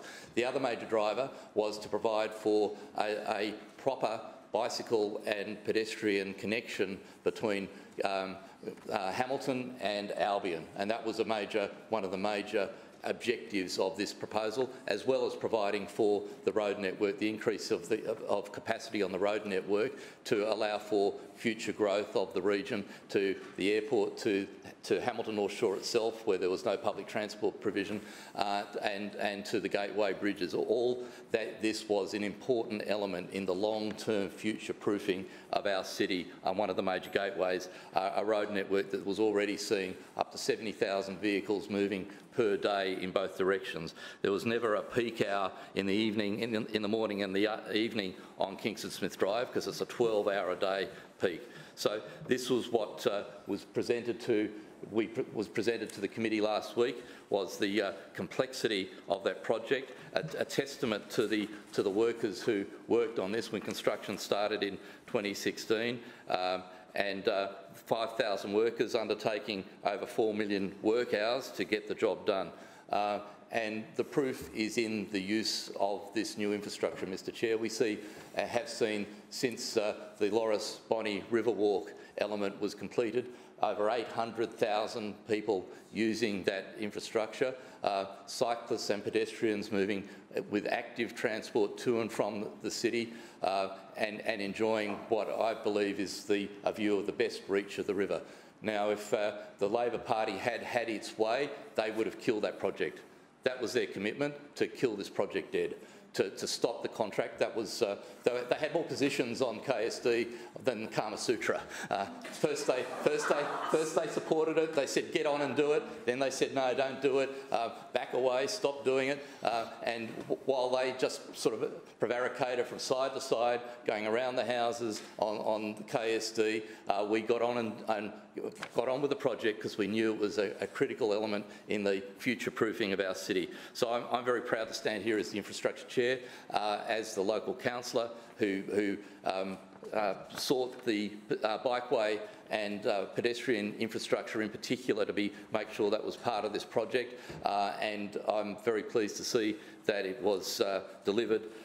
Now, yes, behind schedule, that's true. But that was an announced behind schedule, but I'm very pleased to say it was under the established budget, which was $650 million. So established, created under budget, and a great outcome it is too, Mr Chair, and I'm sure that we'll reap the benefits of this infrastructure for decades and decades and decades to come. It's what people expect of an administration, to make sure that we look to the future and provide for future infrastructure needs. That's what they expect of good local government. Mr Chair, the other item before us was a petition requesting council immediately widen a road in Banyo, Nudgee Road, or to knock the speed limit there to 10 kilometres an hour. I'll leave that to the chamber for any debate. Further speakers? Councillor Griffiths. Yes, thanks, Mr Chairman. And I'd like to speak about both the issues, one Kingswood Smith Drive and also then this petition. So the first thing about Kingswood Smith Drive, and it just rolled off the chairperson's tongue, just rolled off $650 million. It only cost $650 million, $100 million. $100 million of ratepayers' money per kilometre of road. $100 million. That is an incredible amount of money for this gold-plated project. This gold-plated project.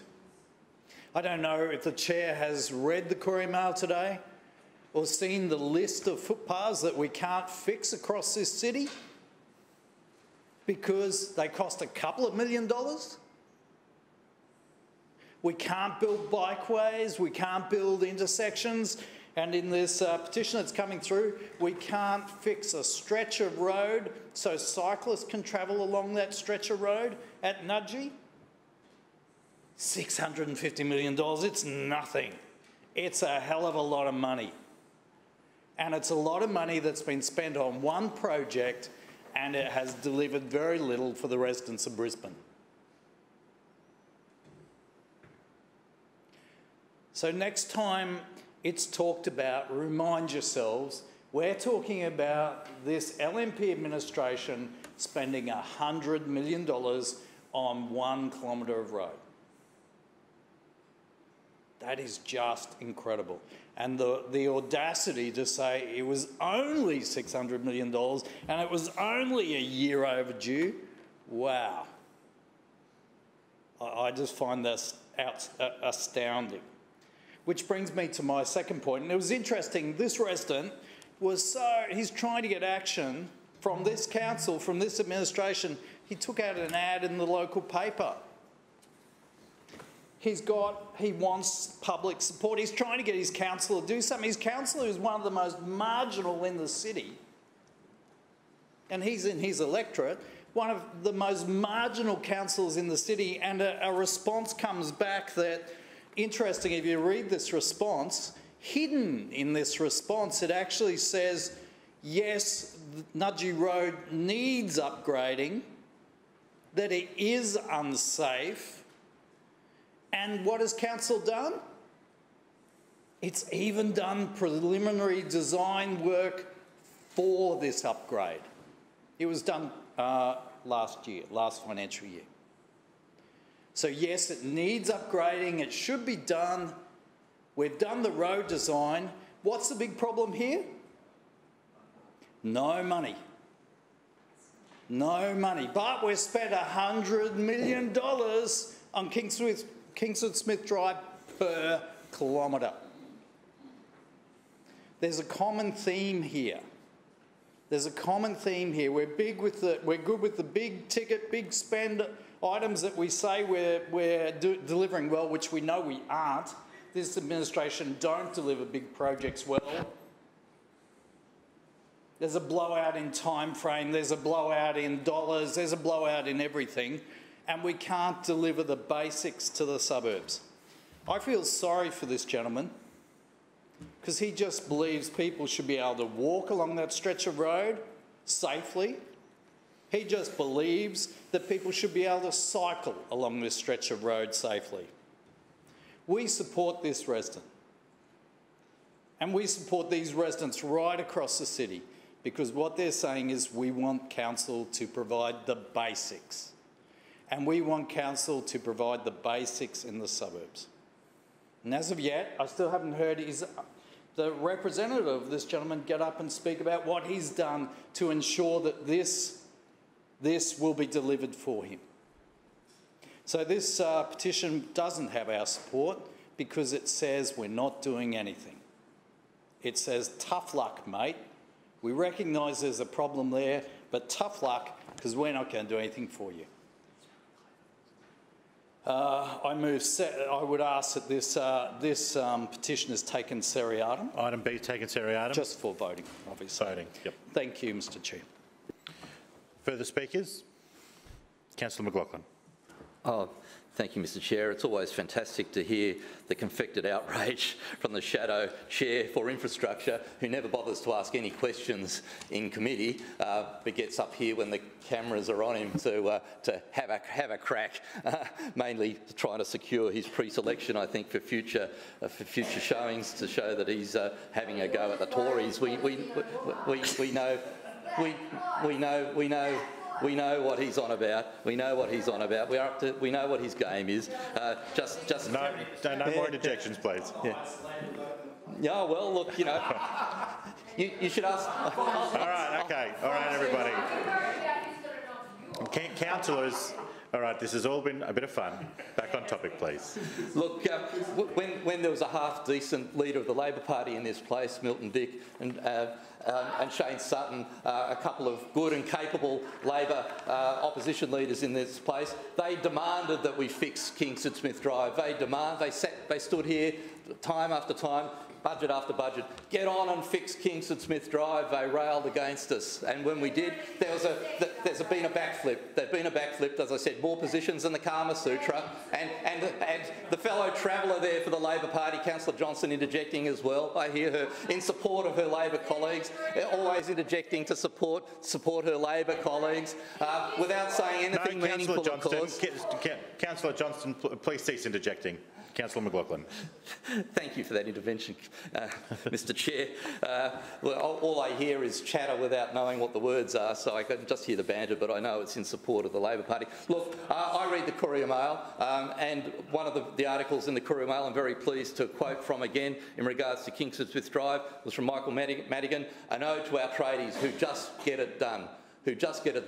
And that's what the Labor Party fails to see, and they should ask themselves the question, why did they only secure 5 seats in this place? It's because they railed against, in their latest iteration of their position on Kingston Smith Drive, against it. They had Patrick Condren peering into the hole every second day saying, oh, what's going to happen here, woe is us.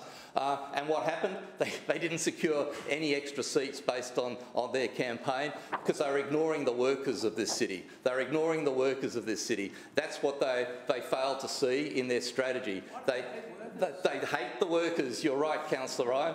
Councillor Murphy, they hate the workers of this city, and we support them and make sure that we've got work for them to do. That's what we're doing, building a better Brisbane every day in this place and making sure there are jobs for the people of this city. I now put the resolution for item A. All those in favour of item A, please say aye. Aye. To the contrary, no. The ayes have it. And now to item B. All those in favour, please say aye. Aye. To the contrary, no. No. The ayes have it. Division called by Councillor Cassidy and Councillor Griffiths. Please ring the bells.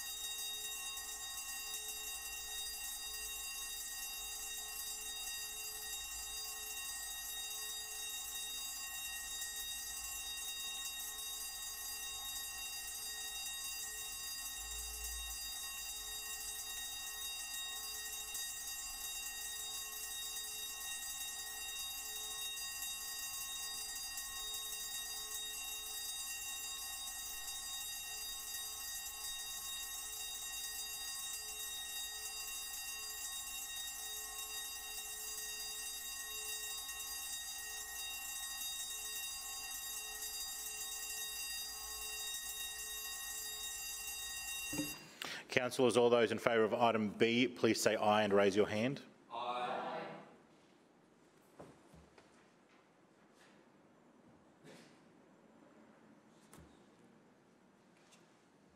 And those against, please say no and raise your hand. No.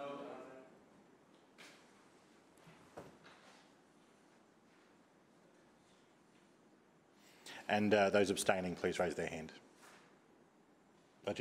Councillor Johnson, do you vote?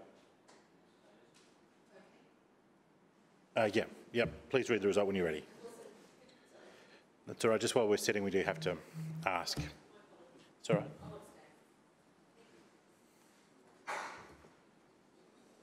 Clerks, please Mr. read Chair, the the result. ayes have it. The voting being 16 in favour, 5 against and 1 abstention. The ayes have it. Councillors, I'll now move to the Environment, Parks and Sustainability Committee, please. Councillor Davis.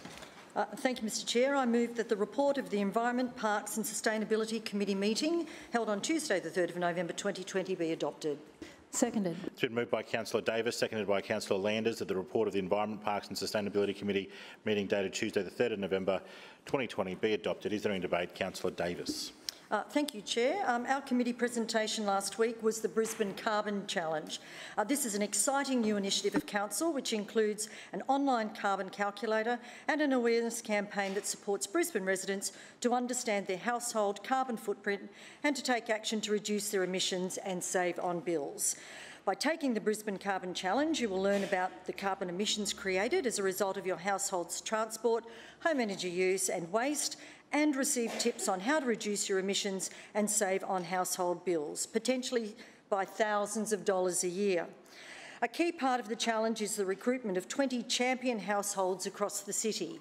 These demonstration households will work with a coach who will audit their home energy use, transport and waste habits and develop a tailored action plan to help them reduce their emissions by 50%. The purpose of this is to gather data on how households can best reduce their emissions so that these experiences can be shared with the wider community. I encourage councillors to complete the carbon calculator, share it with your constituents and encourage them to consider applying to be a champion household. The Brisbane Carbon Challenge is an example of real and practical action by this administration to deliver a low-carbon and climate-resilient city while also supporting local residents and businesses to recover from the economic impacts of the coronavirus pandemic. Mr. Chair, we also had a park naming submission in committee last week for Solferino Place Park at Michaela Crescent The Gap be named Soldiers Settlement Place. And I'll leave further debate to the chamber. Further speakers? Councillor Sri. Thanks, Chair. I rise to speak on the Carbon Challenge initiative. I did the survey online. My annual household carbon footprint is 0.38 tonnes of carbon dioxide equivalent per year, which is quite a bit lower than the average, and it's because I live on a houseboat with solar panels and I don't drive very much. But and I think it's a good thing that the administration's doing this, and I sort of support the general principle of it, but I think it also highlights one of the sort of common criticisms of council, and particularly the LNP, I should probably add often of Labor as well, which is just that we put a lot of energy and emphasis on individual responsibility for addressing climate change. I do think individuals have a responsibility to do what they can, and I try to practice what I preach in that respect.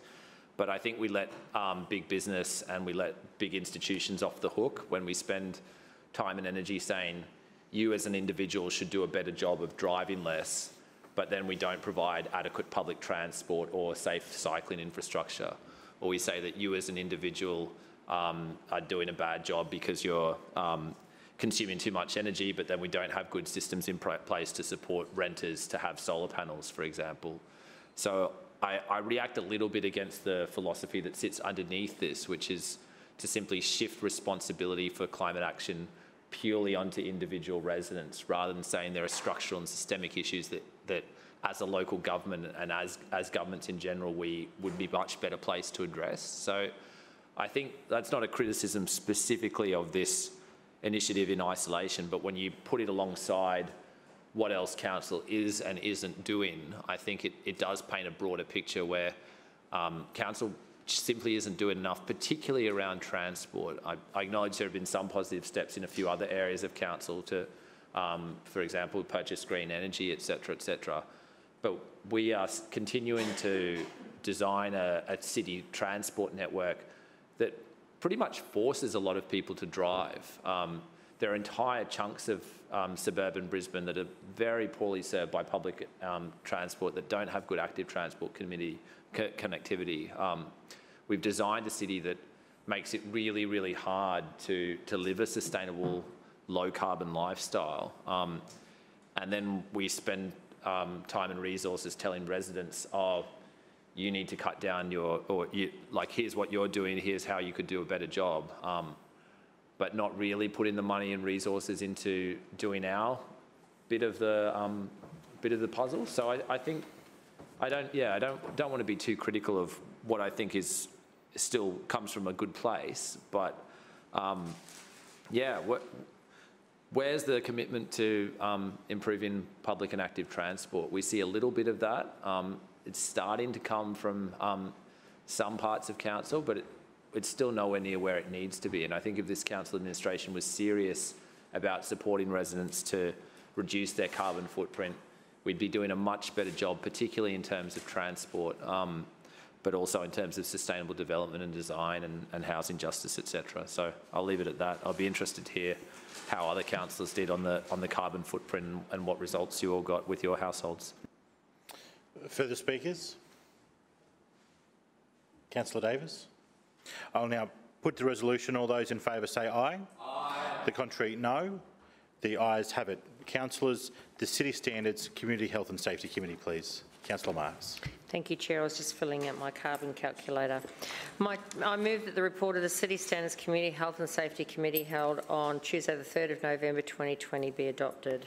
Seconded. It's been moved by Councillor Marks, seconded by Councillor Landers, that the report of the City Standards Community Health and Safety Committee meeting dated Tuesday the 3rd of November 2020 be adopted. Is there any debate? Councillor Marks. Yeah, thank you, Mr. Chair. We only have one committee presentation last week at our committee about the Botanic Gardens Living Collection. It was actually a very interesting presentation in such that Dale Arvidsson, who is our curator of City Botanic Gardens, Mount Cootha, didn't actually get through the whole presentation. There was so many questions asked of him during that presentation that was supposed to be on the sort of 10 most popular or strangest plants, I suppose you'd call them, that we have at the Botanic Gardens up at Mount Cootha, and also mentioned Sherwood Arboretum. Like I say, there were so many questions asked, we actually didn't get through all the presentation, but it was certainly interesting, and I know he had trouble getting it down to just 10, so potentially we'll get him back again to give us another 10 if anyone's interested in attending that committee. Thank you. Further speakers? Anyone? Councillor Marks? I'll now put the resolution. All those in favour, please say aye. Aye. Those against, please say no. The ayes have it. Councillor Howard, the Community Arts and Nighttime Economy Committee, please. Thank you, Mr. Chair. I move that the report of the Community Arts and Nighttime Economy Committee meeting held on Tuesday the 3rd of November 2020 be adopted. Seconded. It's been moved by Councillor Howard, seconded by Councillor Landers, the report of the Community Arts and Nighttime Economy Committee meeting dated the Tuesday the 3rd of November 2020 be adopted. Is there any debate? Councillor Howard. Thank you, Mr. Chair. Mr. Chair, last week we had a presentation from the Acting Manager of Creative Communities, Lifestyle and Community Services on the Cube Effect. The Cube Effect is a program that was established 5 years ago under this administration, and it was wonderful to hear about the impact that this program has had to help our young and emerging Brisbane musicians make their mark on the professional music scene, with 144 emerging Brisbane artists taking part in the program so far. The Cube Effect is not just a competition. It's an amazing youth music program that not only showcases and promotes our young and emerging musicians by providing live performance opportunities, but also provides promotional and priceless development opportunities. This year, we received 85 applications that were assessed by a panel of industry experts who had the difficult task of narrowing them down to a selection of 24 finalists who then had the opportunity to each create a music video that was professionally filmed and edited. We had more than 16,000 visits to the Council's website to check out the videos, and it was wonderful to see more than 5,000 people vote in the People's Choice Awards this year, which is even more than last year. The program included 102 paid performance opportunities, as well as a playlist of this year's finalists available on Spotify. It was lovely also to be joined by Councillor Atwood at the Cube Effect 2020 Awards Night last month at Brisbane Powerhouse, and I'd like to take this opportunity to once again congratulate all of the talented artists that took part in this year's Cube Effect, and in particular to congratulate this year's award winners. The People's Choice Award, Katanak; the Innovation Award, Lucy Jane; Best Live Performance, Fresco Kyoto; Best Original Song, Sachem; and Lord Mayor's City Hall Concert Award, Danica and Forte. I'd like to thank our hardworking officers for the wonderful work they do to deliver this invaluable program for our young and emerging Brisbane artists, and I commend the report to the Chamber.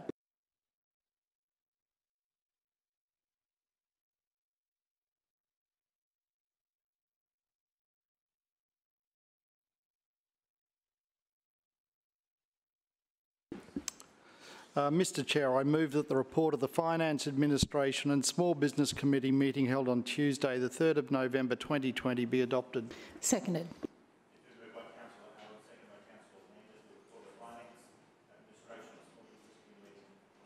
Excuse me. It's been moved by Councillor Allen, seconded by Councillor Landers, the report of the Finance Administration and Small Business Committee meeting dated Tuesday the 3rd of November 2020 be adopted. Is there any debate? Councillor Allen. Thank you, Mr Chair. Before moving to the committee report, I did want to respond to a couple of points or questions that were raised earlier in the meeting. To the point that Councillor Cassidy made about the duration between the update of the Financial Risk Management Framework and the update of the guarantee policy, in March 2019, a number of amendments were made to the Financial Risk Management Framework, including the acceptance of guarantees by state government entities when Council approved the Financial Risk Management Framework. Like the Financial Risk Management Framework, the guarantee policy is updated every 2 years and is scheduled in this particular window. So in the context of why it's been about 18 months since the Financial Risk Management Framework was updated and the update to this, it's just a matter of the cycle of the updates of these particular policies. It's also worth noting that no letters of undertaking have been submitted for approval and none have had to be considered by Council in the last 18 months. Now, with respect to some of the points that Councillor Johnston made, the guarantee policy can't be read in isolation. It's certainly worth reading in conjunction with the Financial Risk Management Framework, and in that document it outlines that bank guarantees and performance guarantees are sought when we're looking to secure contractual arrangements with non-Queensland government entities. It's also worth bearing in mind that while we will accept letters of undertaking from Queensland Government and other related entities, it's not an obligation, and obviously in the context of perhaps larger or more complex contractual arrangements, we could seek to take another form of security. Moving on to the committee presentation, we had an excellent update that provided some insights into the great work that's been undertaken by the disaster management team. In particular, they gave us a bit of an overview on how they've engaged in the COVID response activities, with most of their activity being in the context of supporting hotel quarantine operations. They also highlighted the difference of the way that BAU disaster management activities work, where it's very localised, and the COVID activities that they were involved in, which were driven at a national level. There were a number of program highlights that were illustrated, and in particular the one that jumped out at me was that we've got 5,000 new subscribers to Council's early warning alerts system, and that takes total subscribers to about 160,000, and that's obviously relevant as we come into a storm season. The La Nina effect apparently is evident across the Pacific, and the likelihood is that we're going to have heavier rainfall between now and the end of February. They also touched upon some of their prevention and mitigation measures, particularly around land management and managing bushfire hazard reduction, drought management, and also some of the governance issues that they had in working with other counterparties. In the context of preparedness, it was very much focused around helping residents get prepared for storm season, and in those locations where bushfire is a risk, that was also addressed. So certainly they've been undertaking a lot of work. The disaster management team is well trained and certainly ready to address any disasters that might befall us. They also touched upon some disaster exercises that they'd undertaken, in particular around setting up evacuation centres.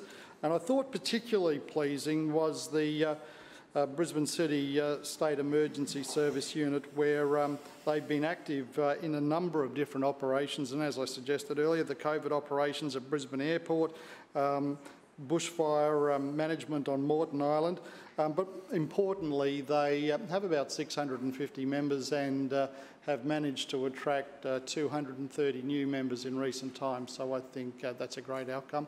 I'll leave further debate to the chamber. Further debate? Anyone? Councillor Allen? I'll now put the resolution. All those in favour, please say aye. Aye. Those against, please say no. The ayes have it. And for clarity, I'm not sure if my microphone was on or not, but the ayes also had it on the Community Arts and Nighttime Economy Committee as well. Councillors, are there any petitions? Councillor Hutton. Yep, I've got a petition that Council officially name the bridge over Bullockhead Creek on Boundary Road, Richlands, as Frank Holland MBE Bridge with permanent signage. Councillor Marx. Yes, thank you, Mr Chair. I've got a petition on behalf of the Lord Mayor. Councillor Murphy. Chair, I've got a petition requesting Council implement traffic calming and signage in Tollett, Tinchbourne and Tybury Streets and Torbay Road, Chandler, to minimise traffic and reduce speeding vehicles. Councillor Davis. Thank you, Chair. I have a petition on behalf of Councillor Cunningham requesting Council look at measures to disincentivise non-local motorists from using Woodhill Avenue, Coorparoo as a shortcut between Cavendish Road and Leicester Street. Councillor Atwood. Thank you, Chair. I have a petition that Council reduces the speed on Ragnar Road to 40 kilometres and Majestic Crescent to 20 kilometres in Hemmant. Councillor Owen. Thank you. I have a petition of 1,046 signatures that was gained in 1.5 weeks, requesting that Council name the sports fields at Heathwood Park, 140 Parkwood Drive, Heathwood, as the Matthew Conwell Sports Fields. And in addition, I have got letters of support from Ashley Conwell, who is Matt's wife and now widow, Queensland Cricket, James Cullen, the Metro South West Cricket Association, the Brisbane Super Kings Cricket Club, McGregor South Cricket Club, Kenmore Cricket Club and South Juniors Cricket Club. Councillor Strunk? No. Are there any other petitions? May I please have a resolution to accept them? Mr Chair, I move that the petitions as presented be received and referred to the committee concerned for consideration and report. Seconded. It's been moved by Councillor Landers, seconded by Councillor Griffiths, that all petitions as presented be received and referred to the committee concerned for consideration and report. All those in favour say aye. Aye. To the contrary, no. The ayes have it. Councillors, general business. Councillors, are there any statements required as a result of an Office of the Independent Assessor or Councillor Ethics Committee order?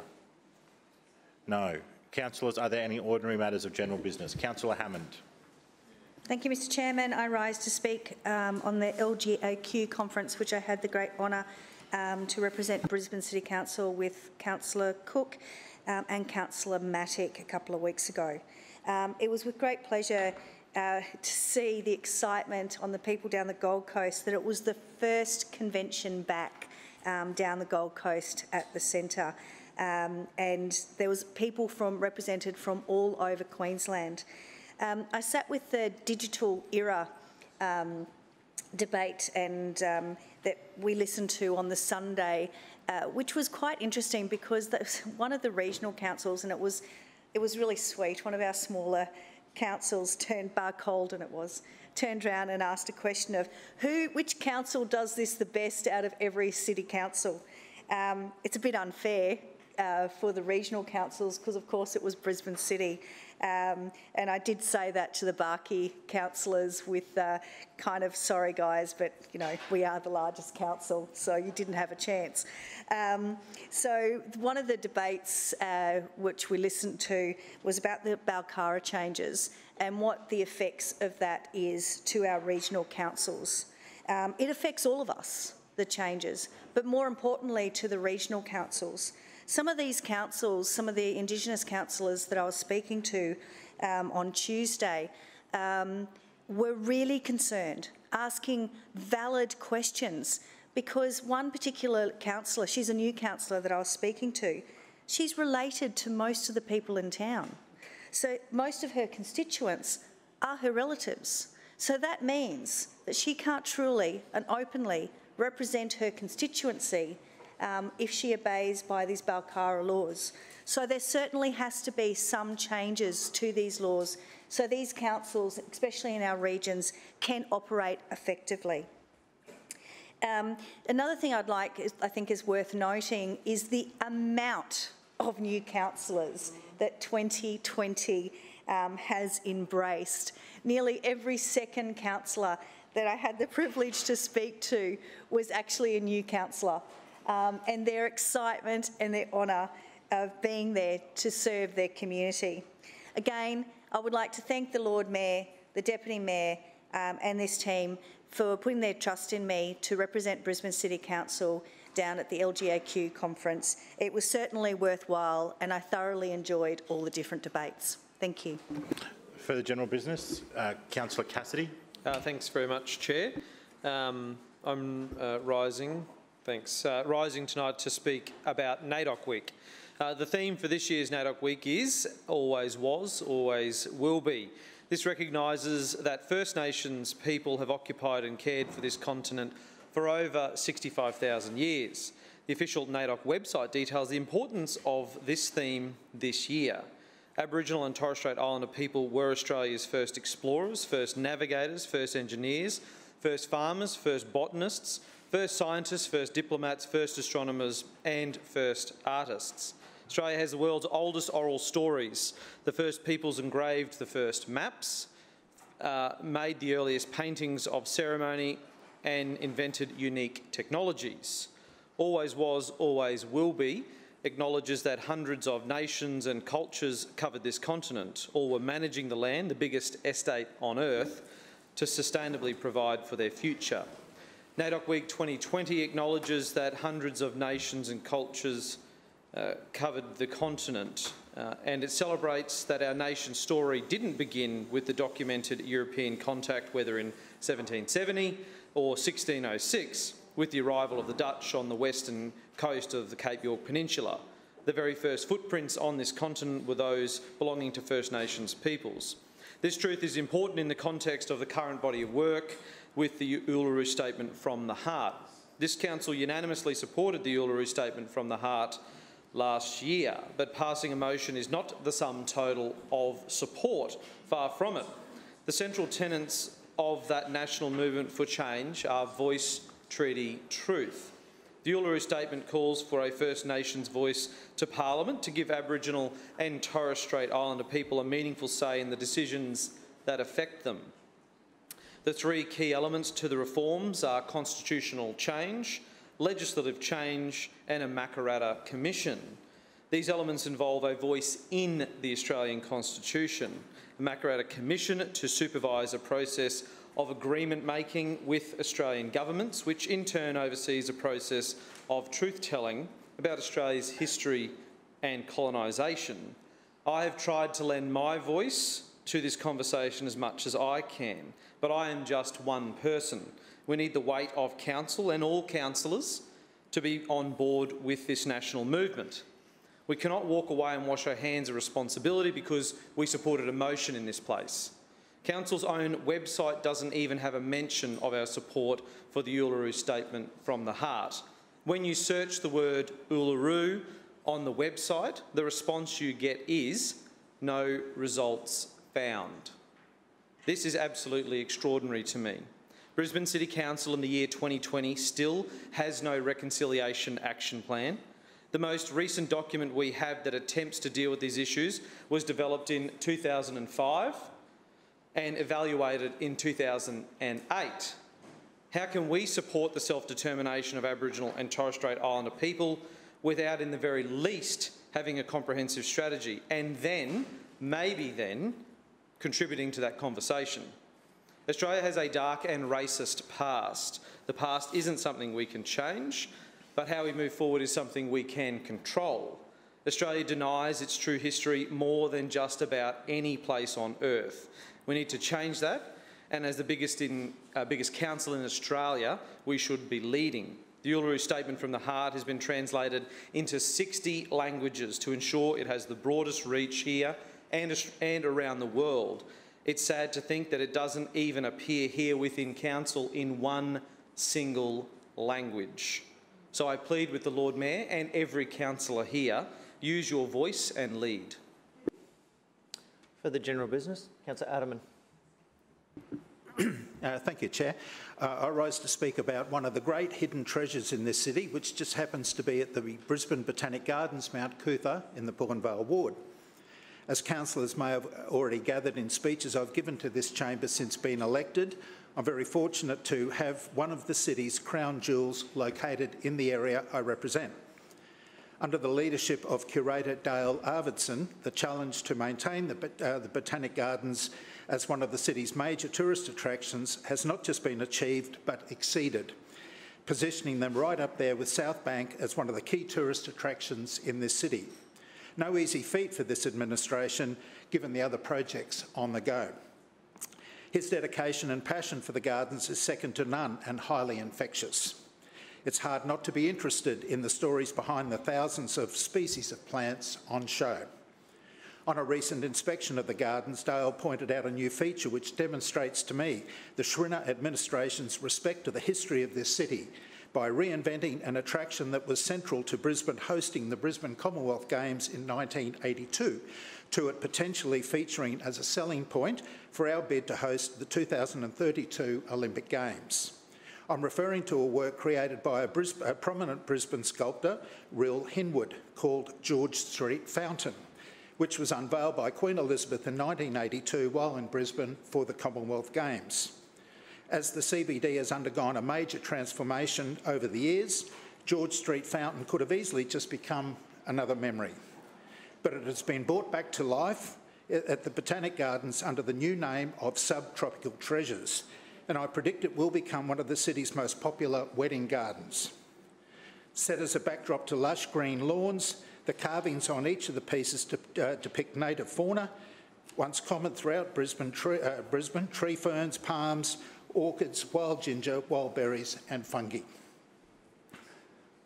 Finally, Mr Chair, I would like to congratulate Kath Fortin, who last week became the new president of the Brookfield Show Society. The Brookfield Show is one of the most popular community events in my ward and was sadly missed when it, like many other events this year, was cancelled because of the pandemic. This had a serious impact on the Society's bottom line, so it was even more important that the new president had the runs on the board and the experience to deliver next year's show. Kath Fortin ticks all of those boxes. Since moving to Brookfield in 1989, she has been actively involved as a volunteer, member and later executive member of the Brookfield Horse and Pony Club, the Brookfield Show Society and the Brookfield District Museum. There isn't a role at the show Kath hasn't undertaken, and I'm confident that she and her very capable executive team will deliver a show for the ages next year. Our best wishes and thanks for a job well done also go to outgoing Show Society President Jenny Peratz, who leaves Brookfield next month to be closer to her family in Melbourne. Thank you. Thank you, Councillor. Further general business? Councillor Sri. Thanks, Chair. I rise to speak briefly about an issue which I don't think should be a political issue, but which I hope maybe some councillors will be given pause to reflect on a little bit. It's a fairly minor one in the grand scheme of things, but it goes to growing concerns about the availability of public green space. And it's a shame that neither the Mayor nor the Chair of News is in the chamber at the moment, but hopefully my comments will be relayed to them as well by whoever who is responsible for that portfolio at the moment. But maybe it's also of relevance to the Deputy Mayor in her capacity as Chair of City Planning. We've got a phenomenon in a lot of inner city parks where there's quite a bit of old parking that's remained within the boundaries of those public parks. Historically, I can understand why that evolved, but now as these inner city suburbs transition to be active transport friendly precincts, a lot of residents are starting to ask, why is it that so much inner city public parkland is just used for car storage? If anyone's in front of a laptop and wants to have a look at this, I encourage you to put in the address 60 Hill End Terrace, West End, into your Google Maps. And you'll see an example there of parking in a public park that has some of the best river views in Brisbane. It's like prime riverfront real estate, sweeping views of the river, but instead of people being able to have a picnic there or kids being able to play on the grass, it's just bitumen used for car storage. I do think it's important to have parking provision for parks, particularly destination parks that people might travel to from other parts of the city. I think from an accessibility perspective, it is certainly valuable that people can travel in and find somewhere convenient to park. But we don't have the balance right in Brisbane at the moment. And I'm particularly thinking of parks like Davies Park, Riverside Drive, Orley Park in my ward, but there are also similar issues in other parks and other wards around the inner city where too much green space has essentially been turned into parking. And I think where we do need parking to service a park, it should be at the perimeter of the park, so around the edge of the park, rather than motorists driving in right through the middle of the public green space, which reduces safety for pedestrians and park users in general. And I've raised this issue directly with a couple of council officers, but I actually wanted to prompt the councillors in the chamber to think about this, because we spend a lot of time arguing rightly for the need for more public green space, but a lot of what is technically parkland is actually currently used as bitumen, and it would make more sense if we had an open conversation about shifting some of that parking either to the edge of the park so that cars aren't driving through the middle of the park, or in some cases getting rid of it altogether. And I think in particular, Council City Planning team probably has a role to play in this space, because it goes to what kind of urban landscape we're trying to create, and the experience of people moving through the inner city, because quite often there are situations where pedestrians will be wandering through a park and then suddenly they're coming into conflict with cars. They can't just let their kids ride a bike through the middle of the park or roam freely because they're worried their kid will get hit by a car. And you would think that a public park is the last place that parents should have to worry about that sort of thing. So I'm not dogmatic about it. I'm not saying we have to scrap all car parking in all public parks, and I hope no councillor tries to disingenuously misquote me on that topic in the future. But I just don't think we've quite got the balance right at the moment, and I hope particularly the Lord Mayor and the Chair of News and other relevant chairs will pay a bit more attention to this issue, because I'm noticing it popping up again and again now. Partly it's a safety concern where particularly parents report that they don't feel safe letting their kids enjoy these parks because of the presence of cars driving around looking for a spot to park. But partly it's also just an amenity issue where so much of what should be public green space and what is zoned as public green space is instead being used as bitumen car storage. And it just doesn't really make sense when that land could be used much more efficiently and effectively. It's high value land, particularly in these inner city areas. We're talking about millions of dollars of real estate which is given over to private vehicle storage, when residents are telling me that they would much rather be able to use that space for picnics or for sport and recreation, or even for trees and vegetated natural green spaces. So I'm throwing the idea out there to encourage all councillors to think a bit more broadly about this and to ask your residents what they think. I'm sure you'll get different answers further out in the suburbs where green space isn't quite as in such short supply, but certainly in the inner city, in those inner ring suburbs, there's a lot of green space that could be freed up simply by reducing the footprint of car parking within public parks and where appropriate, moving some of that park into the perimeter of the park rather than right in the centre. So hopefully that will be conveyed to the Mayor and the relevant chairs. Thank you, Councillor Shreve. Councillor Landers. Deputy Chair, I rise to speak about Grace Beecher, a former resident of Brackenridge Ward. I was very excited to finally be able to welcome Grace and her family and friends to see the new seat outside the Brackenridge Library that has been named in Grace's honour. Although the seat was installed earlier in the year, we were unable to show Grace until recently due to COVID and her inability to leave her home. So once residents of her retirement village were able to go out again, she was able to visit the library and see her name on the plaque. In 1986, Grace Pearl Beecher joined the Sandgate and District Historical Society and Museum Incorporated to research her family history. Her passion for research soon expanded to encompass our local area's history, and Grace was appointed researcher for the museum. Grace would travel by public transport to the Archives John Oxley Library and the State Library at least once a week. Grace has been instrumental in naming many parks and recreational areas in my ward and has now provided copies of her talks, photographs and research to the State Library and Sandgate Museum. Even now at the age of 89, Grace is still researching and produces a historical newsletter for the residents in her retirement village.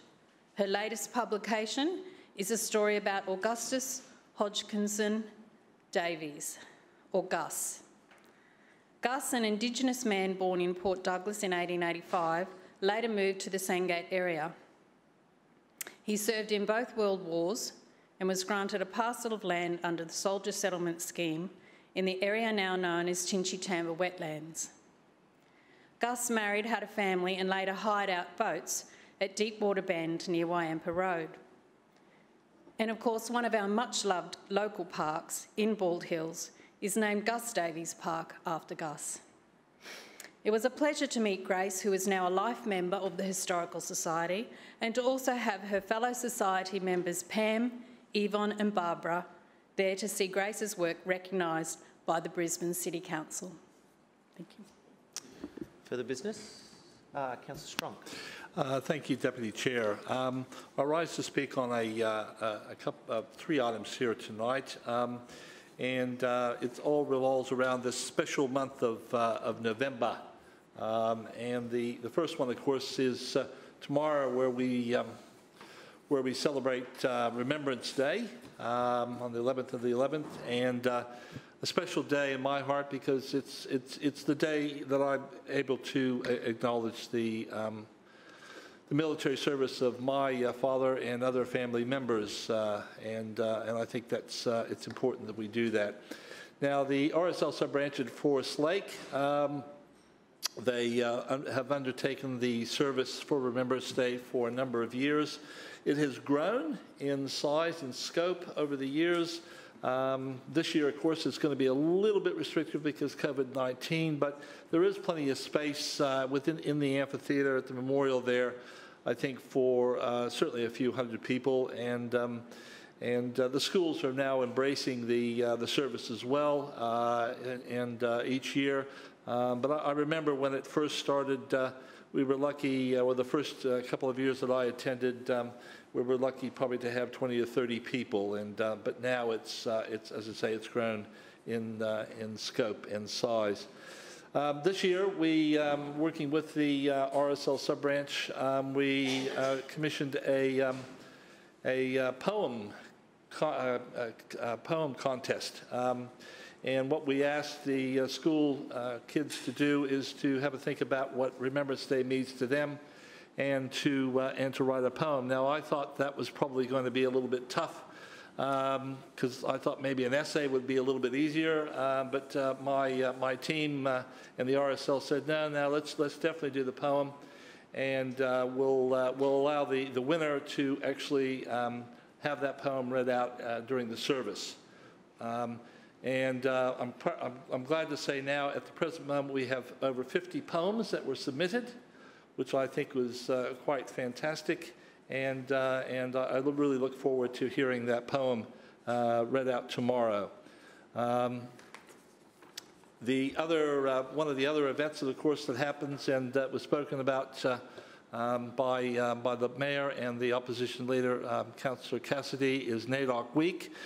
Again, I'm very fortunate to have a large contingent cohort of Indigenous and Torres Strait Islanders in my ward, and we have a fantastic elders group that look after the interest of the Aborigine and Torres Strait Island community, and we as councillors, and I say as councillors, Milton Dick before me, Les Bryant before him, and others have always supported this group, but they're not the only group in the area that actually do fantastic work in support of that community and supporting NAIDOC Week.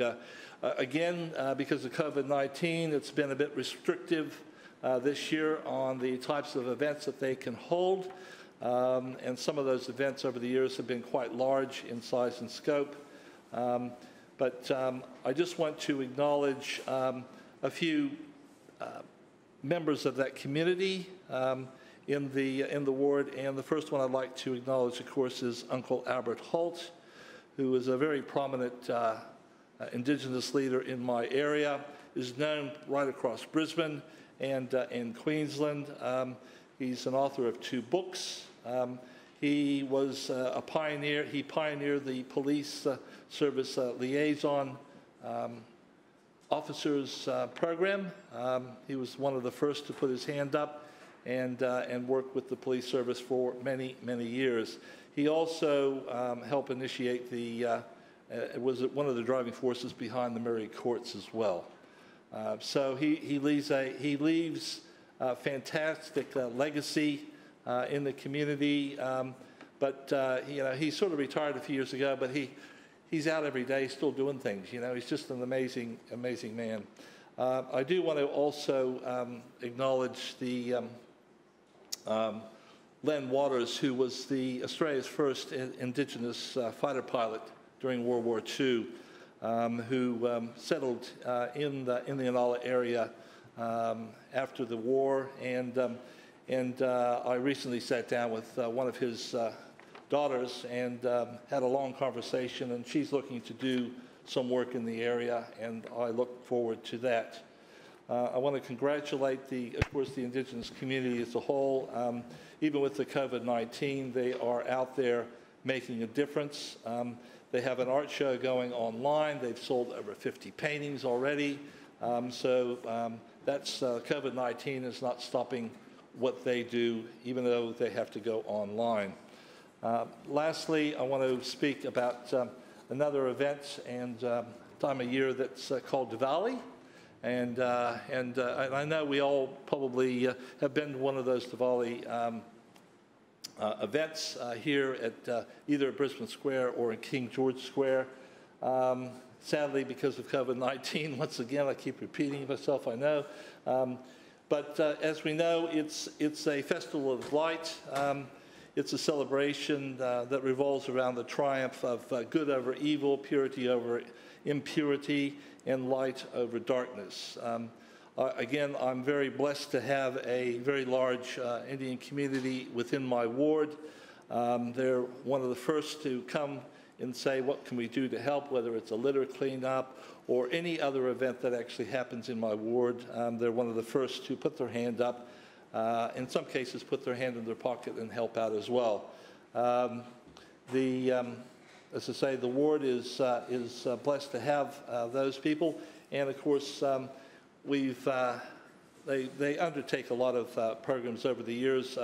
The one that I've supported right from the start is the GoPO, the global organization of peoples of Indian origin, and they do a lot of fundraising for Diwali, and I've always supported them. So again, thanks to those who continue that work, even with the restrictions that we have. And at that, I'll finish. Thank you. Thank you, Councillor. Further speakers? Councillor Owen. Thank you, Mr Deputy Chair. I rise tonight to speak on events of significance and also a park naming. Mr Deputy Chair, can I firstly turn to the Planning Institute of Australia Awards that were held on Friday night and extend congratulations to Howard Smith Wharves that received an award on Friday night. It was wonderful to see that these Queensland awards were actually spread right throughout the length and breadth of our state, and it was wonderful to see that many people were turning out to actually show support of their profession.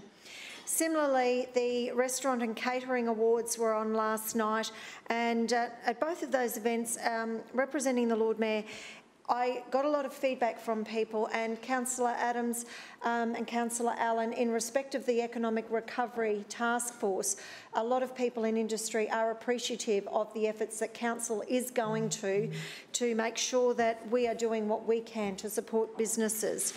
But can I particularly acknowledge some of the Brisbane-based businesses that received awards last night?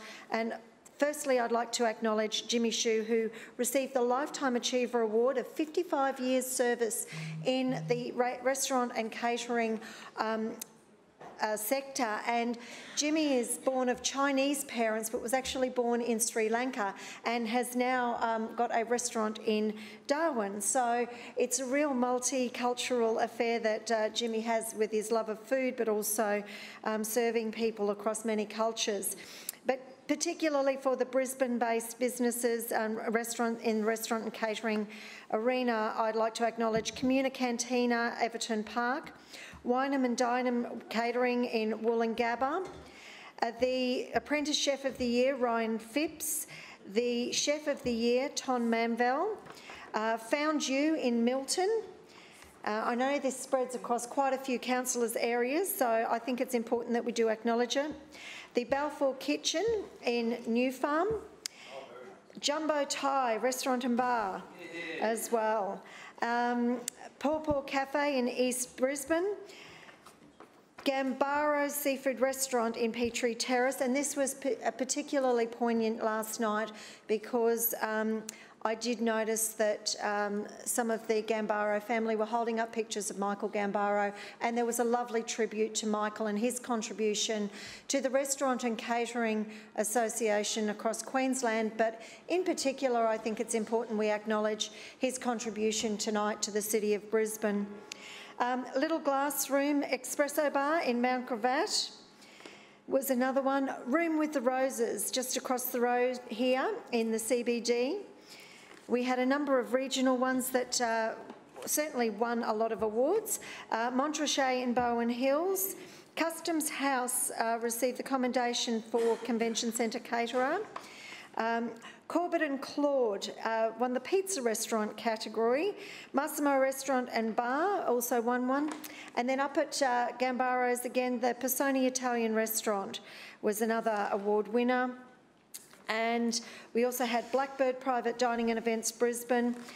And in the major award categories, the Caterer of the Year was Customs House, the Casual Dining of the Year was Little Glass Room at Mount Gravatt, and the Restaurant of the Year for South East Queensland was Montrachet. So there were quite a lot of significant awards that came across. So congratulations to all of the people who won awards at both of those events, but most particularly, thank you for the efforts that you are going to continue your business. And today is a very difficult day in some respects because it sits between two major events of significance. Yesterday was what is referred to as Kristallnacht, the night of the broken glass. And for many people, this was the turning point in World War II. And I think being in the Jewish synagogue here in the City of Brisbane on Sunday night with Councillor Howard and also Councillor Cumming attended, I think it was a very, very respectful service that was undertaken. And having a lot of people there from the younger generation shows that there is a very important way that we can all contribute to making sure that the events of the past that have caused horrific circumstances are something that we should learn from and endeavour to make sure are never repeated again. We should all strive for peace. We should all strive to respect each other. Many people in this city come from multicultural backgrounds. There are many different religions that are practiced here. And in the City of Brisbane, we endeavour to foster respect, to ensure that we have a foundation of harmony across our city. And through that respect of each other, of those beliefs, I think it is important to make sure that we can do that, and in essence, that will help us work towards a peaceful world by working together.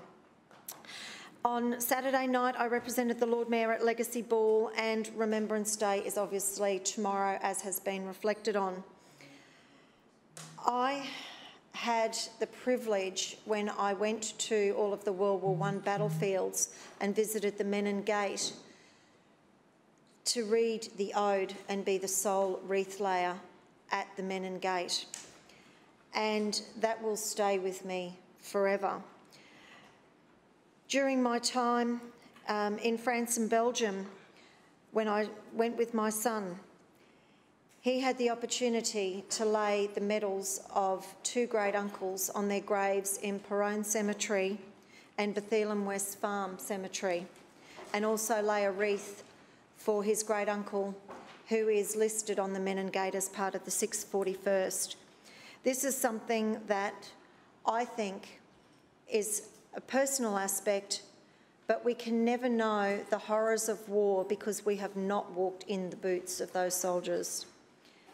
I would like to use this Remembrance Day to remember one of our local veterans who has recently passed away, and I'm sure Councillor Strunk will also have known John Sheehan, because John was the poster boy for assistance dogs with his lovely little dog Tubbs, and he is well known through our local community. And John served in the Navy, but he also served for many, many years as the State Secretary of New South Wales RSL. I'd like to now move to the park naming, for which I submitted a petition for earlier tonight with a number of letters of support. And out of all of those letters of support, I'd like to read an extract of a letter that has been submitted by Ashley Conwell, who was married to Matthew Conwell, who the sporting fields are requested to be named after. And I will just read an excerpt out of this, given the short time that I have left. It reads, "As the widow of Matthew Conwell, I am truly humbled by this gesture and wanted to write to you to formally endorse this petition. I also wanted to share some additional information which I trust will provide Council with confidence in why these sporting fields should carry Matthew's name and why Matthew is a worthy recipient of this honour. The widespread support is a testament to the man that Matthew was and the impact that he had on everyone that he met. Regardless of how long you knew Matthew, be that years, weeks or simply hours, he always left a positively lasting impression.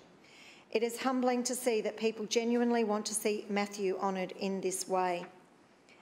While Matthew's coaching abilities are evident, I believe that it was his most recent roles with Queensland Cricket and his involvement in junior cricket where his kind-hearted nature really shone through.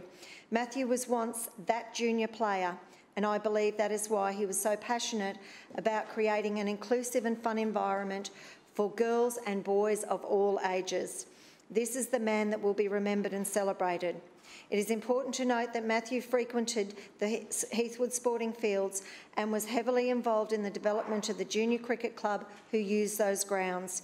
Given Matthew's career achievements, his contribution to the local community and the fact that he was a talented and humble cricket and soccer player himself, I believe it is very fitting these sporting fields proposed to be named in his honour include a cricket pitch nestled between two soccer fields. Matthew was a loving, genuine, humble, loyal man who believed that the most beautiful things in life are not things, they are people, places and memories. They are feelings, moments, laughter and love. It is these values and belief that Matthew name gives to these sporting fields and to the community who will enjoy these grounds for generations to come. Your time has expired. Councillor Cummings.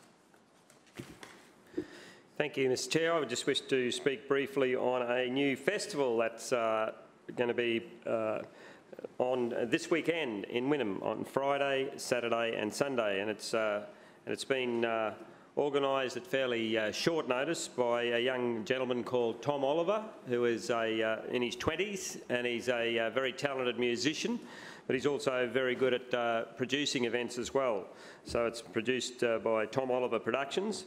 The sponsors include the Queensland Government, the Arts Council's giving a significant amount of money. I heard $80,000. Rain and Horn, the Brisbane City Council, my SEF fund gave $5,000. I don't know if Councillor Howard's managed to raise up some money as well. Iona College, our local developer BMD, who are always good community supporters, and they are the sponsors. And the Fringe Festival has singing, dancing, acting, magic, you name it, we have it. And it's all on the street or in buildings in and around Wynnum Central. The buildings are small, intimate venues, and on the street it's open air. So it's a great way of putting on a show, and Tom's done extremely well. I'm looking forward to it this weekend. The venues include Green Park, which is down on the Esplanade, as is Pandanus Beach, Edith Street, one of the main streets in Wynnum, which will be closed most of the weekend. The Wynnum Opera House. Now, you didn't know we had an opera house in Wynnum, did you? No. Well, well, I think it's one of the old churches. Anyhow, I'll have to make sure I get to the right place. The Wynnum Church Hall. Winston Church Hall. I think that's somehow like Winston Churchill, but anyhow. And that is the hall that goes with the old church. Kelleher's Dance Academy, it's a local dance business, and they've got a beautiful sprung floor where the performances will be on. Mrs Quinn's car park. Now, Mrs Quinn is one of our landladies around the place. She's probably the biggest landlady in Wynnum, and she's made her car park available. And the Salvo's loading dock, and I think that'll be an excellent venue too. That's where they load the stuff in for the local Salvo store. So it's making use of the local facilities. A lot of the streets in Wynnum Central, there's little alleyways between one street and the next, and they're using all these open spaces in the alleyways and that as well. There'll be food trucks, there'll be a bar, there'll be various other forms of entertainment. A lot of the performances are free, but the most expensive ticket I've been able to find so far is $25, so it's $25 and cheaper. And these are some of the acts are very professional acts that Tom knows as part of his performances himself. And I can say one of them's already booked out already. It's Shreklisk, this is probably how I suppose, or Shreklisk or whatever. But it's all based on Shrek, but apparently it's a bit crude and a bit, but it's also a bit crude, a bit funny, and a bit musical. But it's all got all the songs from Shrek as well. So, but it's already booked out for Friday and Saturday night, which is a shame.